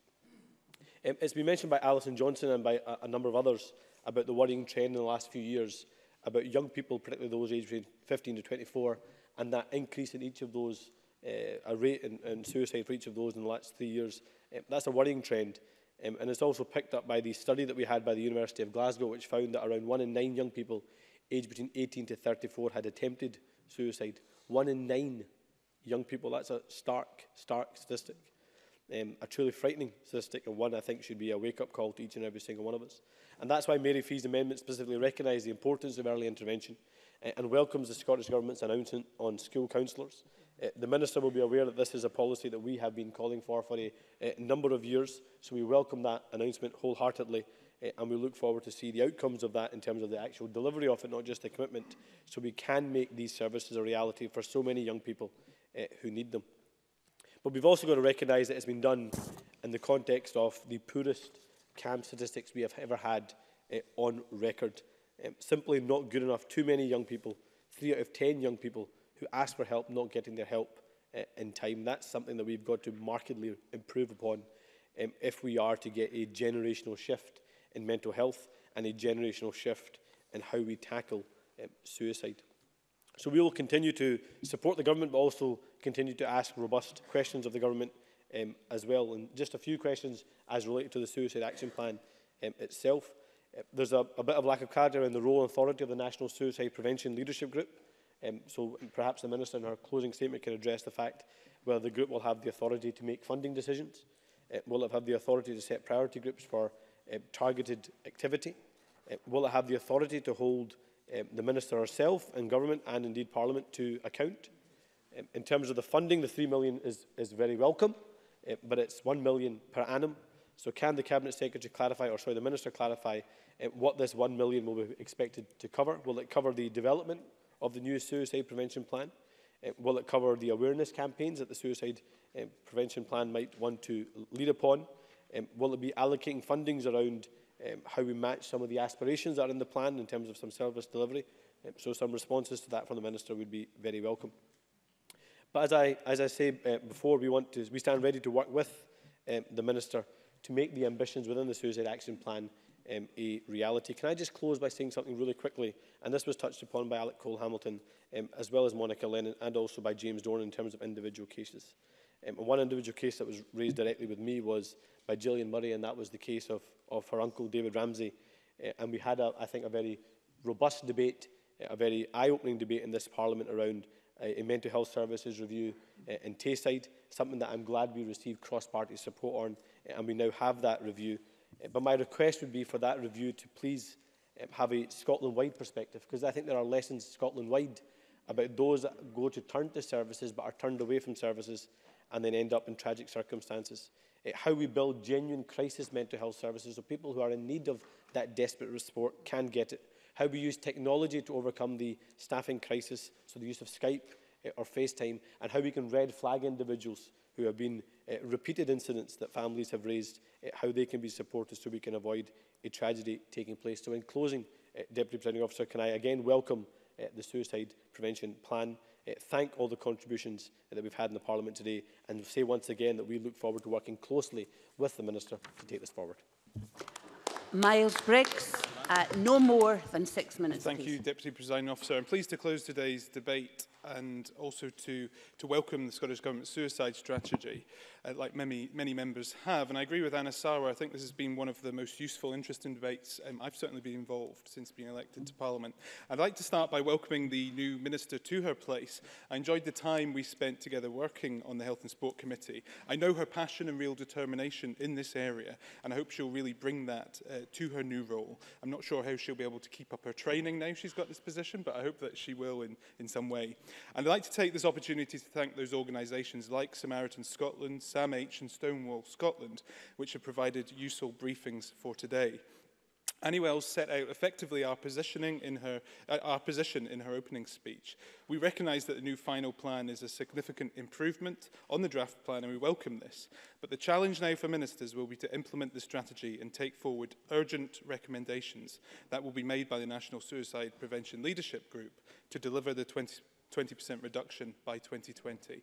And as Annie Wells suggested, we need much more clarity from the Scottish Government around the resources that will be able to deliver in all aspects of the plan, and that's what our amendment seeks to do today.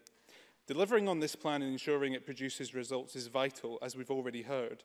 Scotland's suicide rate remains stubbornly higher than that south of the border.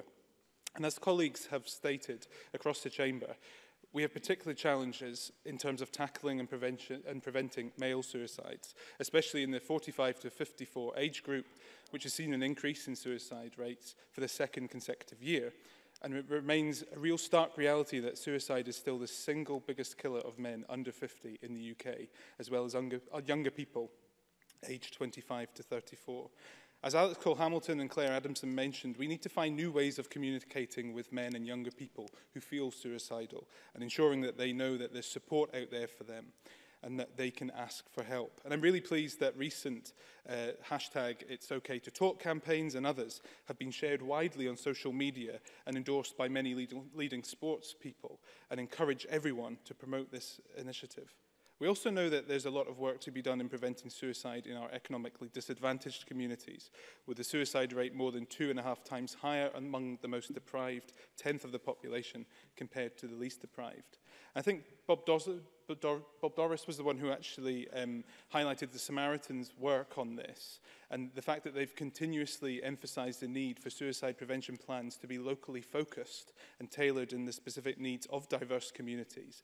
I very much support this and endorse it, and hope that the new leadership group will give this local programmes a strong focus and backing. The importance of public awareness of suicide is especially important, and services are available locally to help those at risk has been raised a number of times during the debate. It's of real concern that polling by Samaritans has indicated that early in the year, actually, that 4 in 10 people in Scotland said that they would not know who to turn to if they were in a point of crisis and supporting someone in crisis. I look forward to seeing innovative new approaches here that can build on the work which has already been done in awareness campaigns to date. The number of people talked openly about the importance of early intervention, and I concur with this and agree with the points that Alison Johnson made with regards to self-harm. I think that's something which is very important. Ensuring that we have effective, accessible mental health services that are available when people need them can help, I believe, make a real difference. And that's something which I think also important was the point Emma Harper made with regards to rural-proofing suicide policy. And I think that's something I hope will be taken forward. Mental health and suicide prevention training has been raised by a number of members this afternoon, and it's rightly a key part of the Early Life Matters programme. Sam H's briefing makes an important point with regards to the refresh of suicide awareness training and retaining some of the key points which we've already put forward in practices, for example, in ASSIST, and for key groups like GPs. And I wanted to also endorse what Anna Sarwar said with regards to trauma-trained public services. I think that could make a huge difference if we look to roll that out. And I want to take this opportunity to thank all those in my region, and specifically to Dave Stewart here in our Parliament, for the volunteering that they undertake with Samaritans and indeed with other mental health charities. They make a huge contribution each and every day and genuinely help to save lives, and we should all recognise and welcome and thank them for the difference they make. I know he probably will not welcome the fact that he's been praised by a Tory MSP, but I want to pay tribute to James Dornan's contribution. I think it was very considered and important for today's debate as well. And finally, I wanted to mention for an incident which I think all of us were aware of this summer, and that was the tragic death in May of the Frightened Rabbit singer Scott Hutchison. Scott's tragic death from suicide attracted significant and high-profile attention of the issue. And I note the points which have been made with regard to that. But I think this was a genuine and I believe national outpouring of not only sympathy for his family and friends, but also a national understanding that we need to work to address the issue of men in Scotland taking their lives by completing suicide. I'd like to pay tribute to his family and friends who have spoken about Scott's battle with depression in recent weeks. Scott talked openly about his mental health problems, and Scott's family have spoken about what a wonderful person he was indeed. But they also said this statement, which I think I found very compelling. It was, depression is a horrendous illness that does not give you any alert or indication as to when it will take hold. I think that's a very important point for this debate to consider in the new strategy to make sure that our emergency support and help actually puts that at its heart. All of us in this chamber will agree that every single suicide is indeed a tragedy for the individual involved, for their families, friends and society more widely. If we get the delivery of this plan right, then I believe we can make progress in the years ahead and reduce suicide rates. Scottish Conservatives will continue to work constructively with ministers and stakeholders to help achieve this. Every single life really does matter. I call on the Cabinet Secretary, Jean Freeman, to close the debate. 8 minutes will take us to decision time. Thank you, Presiding Officer. Can I start by trying to answer the questions that Anna Sarwar raised, because they were raised by others during the debate. And can I also say, before I do that, that I will not necessarily answer all the questions that people raised. That's partly because I don't write fast enough and partly because there are other things I need to say. But if members want to pass those questions to us, then we will most certainly answer them. And all you need to do is give us a bit of paper. You don't need to go through the whole shebang. On the point that Mr. Sarwar made, can I make it clear that the £3 million that is talked about is additional to the £2 million that is already allocated to support services. And the role of the leadership group is to provide recommendations on priorities and the use of resources, including where the leadership group believes that additional resources are needed over and above what I have mentioned and what is committed in Programme for Government, to the Minister and to COSLA. And it will be indeed the Minister who is accountable, along with me, to this Parliament for how well we progress. Let me start properly then, Presiding Officer, by thanking colleagues for their contributions during the debate and for the positive ideas and suggestions that they have brought forward. I think the debate itself, but most importantly the tone and the contributions, clearly show the importance that this Parliament places on preventing suicide. But it also challenges us, all of us, to think very hard about something we find difficult to talk about and difficult to understand. It is particularly important, I think, that we recognise the impact on the families who have been affected by the suicide of a loved one, because that brings home the impact that every single death has. And I'm pleased that that is recognised in the action plan and that their experiences will be important. Like others, I want to thank the many organisations and individuals who have taken time to contribute to the development of the plan, and with Mr Sarwar and others, also thank all of those who work in our health and care services and in our third sector organisations, working directly with people who are experiencing mental distress and contemplating suicide. We should, I think, Presiding Officer, recognise a degree of success in the work so far, the work of those individuals, amongst others, to reduce suicide in Scotland over the past 11 years, a reduction of 20%. I make that point not to suggest for 1 minute that there is not more that we have to do, but to give that as the foundation on which we should work. Mary Fee is absolutely correct to say that what we're looking for is a radical change in our attitude and in the services that we construct and deliver, so that we recognise the equal importance of mental health with physical health. And she's also correct that it is preventable in so many ways by early intervention. And I'm particularly pleased that colleagues have recognised the importance that we have placed in that in the Programme for Government announcements last week. Mary Fee is also right that in the overall work on mental health, of which the suicide prevention plan is a critical element, features so significantly in the Programme for Government. I turn to Alec Cole-Hamilton. Alec was one of the first, I think, to make the point about the importance of working with men in particular. It is, over the 5-year rolling statistics, as colleagues will know, the single group that has shown an increase in the level of suicides. And yes, it is right that men are talking more about feelings now than perhaps they were in the past, but not yet enough. And not yet enough to their friends and to their family, and with their support, seeking the help that is there and that in this plan we intend to ensure is there as part of the overall package on mental health services. And in Programme for Government, we recognise that work needs to be done to provide the right intervention and support at the right time. It is important, I think, that we have identified that that is a group that needs particular targeting and support and work, because by reviewing suicides, all of that is the key to getting exactly that right support in the right place at the right time. The Minister was absolutely correct to say that this is a cross-government exercise, but it's also cross-society. And I'm grateful to colleagues for mentioning the many other organisations that are involved in this work, from football clubs to young farmers, schools, students, community groups, private and public sector.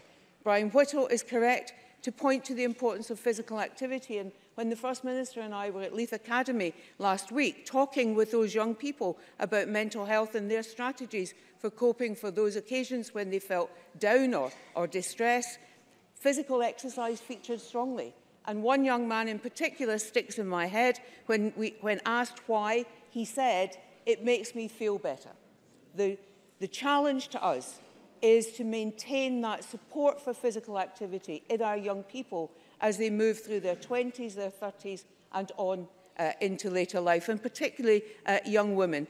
I should mention in passing, therefore, that things like the women's football team reaching the World Cup matters, because these are all role models and pointers to what can be achieved. And I would say that we recognise that, as Kenny Gibson says, this suicide action plan does not sit in isolation. It sits alongside the isolation and loneliness strategy that will be shortly published. It sits alongside the diet and healthy weight strategy that we're working on just now, on Active Scotland and so on. Can I also just say finally, Presiding Officer, before I conclude, that I'm particularly grateful to Angela Constance for her contribution and the honesty that she demonstrated when she talked about making the least wrong decision. It is a challenge for all of us in our individual roles in this Parliament when we confront situations where that is where we are going to make the least wrong decision. Learning from reviews of those suicides that do happen will help us make better decisions about what we need to do. Let me finally say that I hope this debate, the suicide action plan that we are discussing and has been published, the work of the leadership group that we've set in train, the leadership of Rose Fitzpatrick, all of that will signal to this Parliament just how seriously this government takes this work, how determined we are to work across this chamber to ensure that suicide absolutely is preventable in our country, because in Scotland, every life does matter.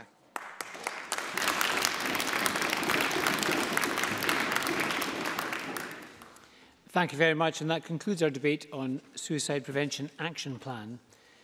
The next item of business is consideration of Business Motion 13863 in the name of Graham Day on behalf of the Parliamentary Bureau setting out a business programme, and I would remind members that Parliament has agreed to vary the rule on business motions so that any member may now speak in the motion with my discretion. I call on Graham Day to move the motion on behalf of the Bureau. Move, Presiding Officer. Thank you. And no one wishes to speak against the motion. The question, therefore, is that motion 13863 be agreed. Are we all agreed? Yes. We are agreed. We turn now to consideration of 4 Parliamentary Bureau motions. Could I ask Graham Day on behalf of the Parliamentary Bureau to move motions 13864 on establishment of a private bill committee, 13865 on approval of an SSI, 13867 on membership of the Congress of Local and Regional Authorities, and 13880 on subcommittee membership? Move, Presiding Officer. Thank you very much. And we'll take these questions at decision time, to which we now turn.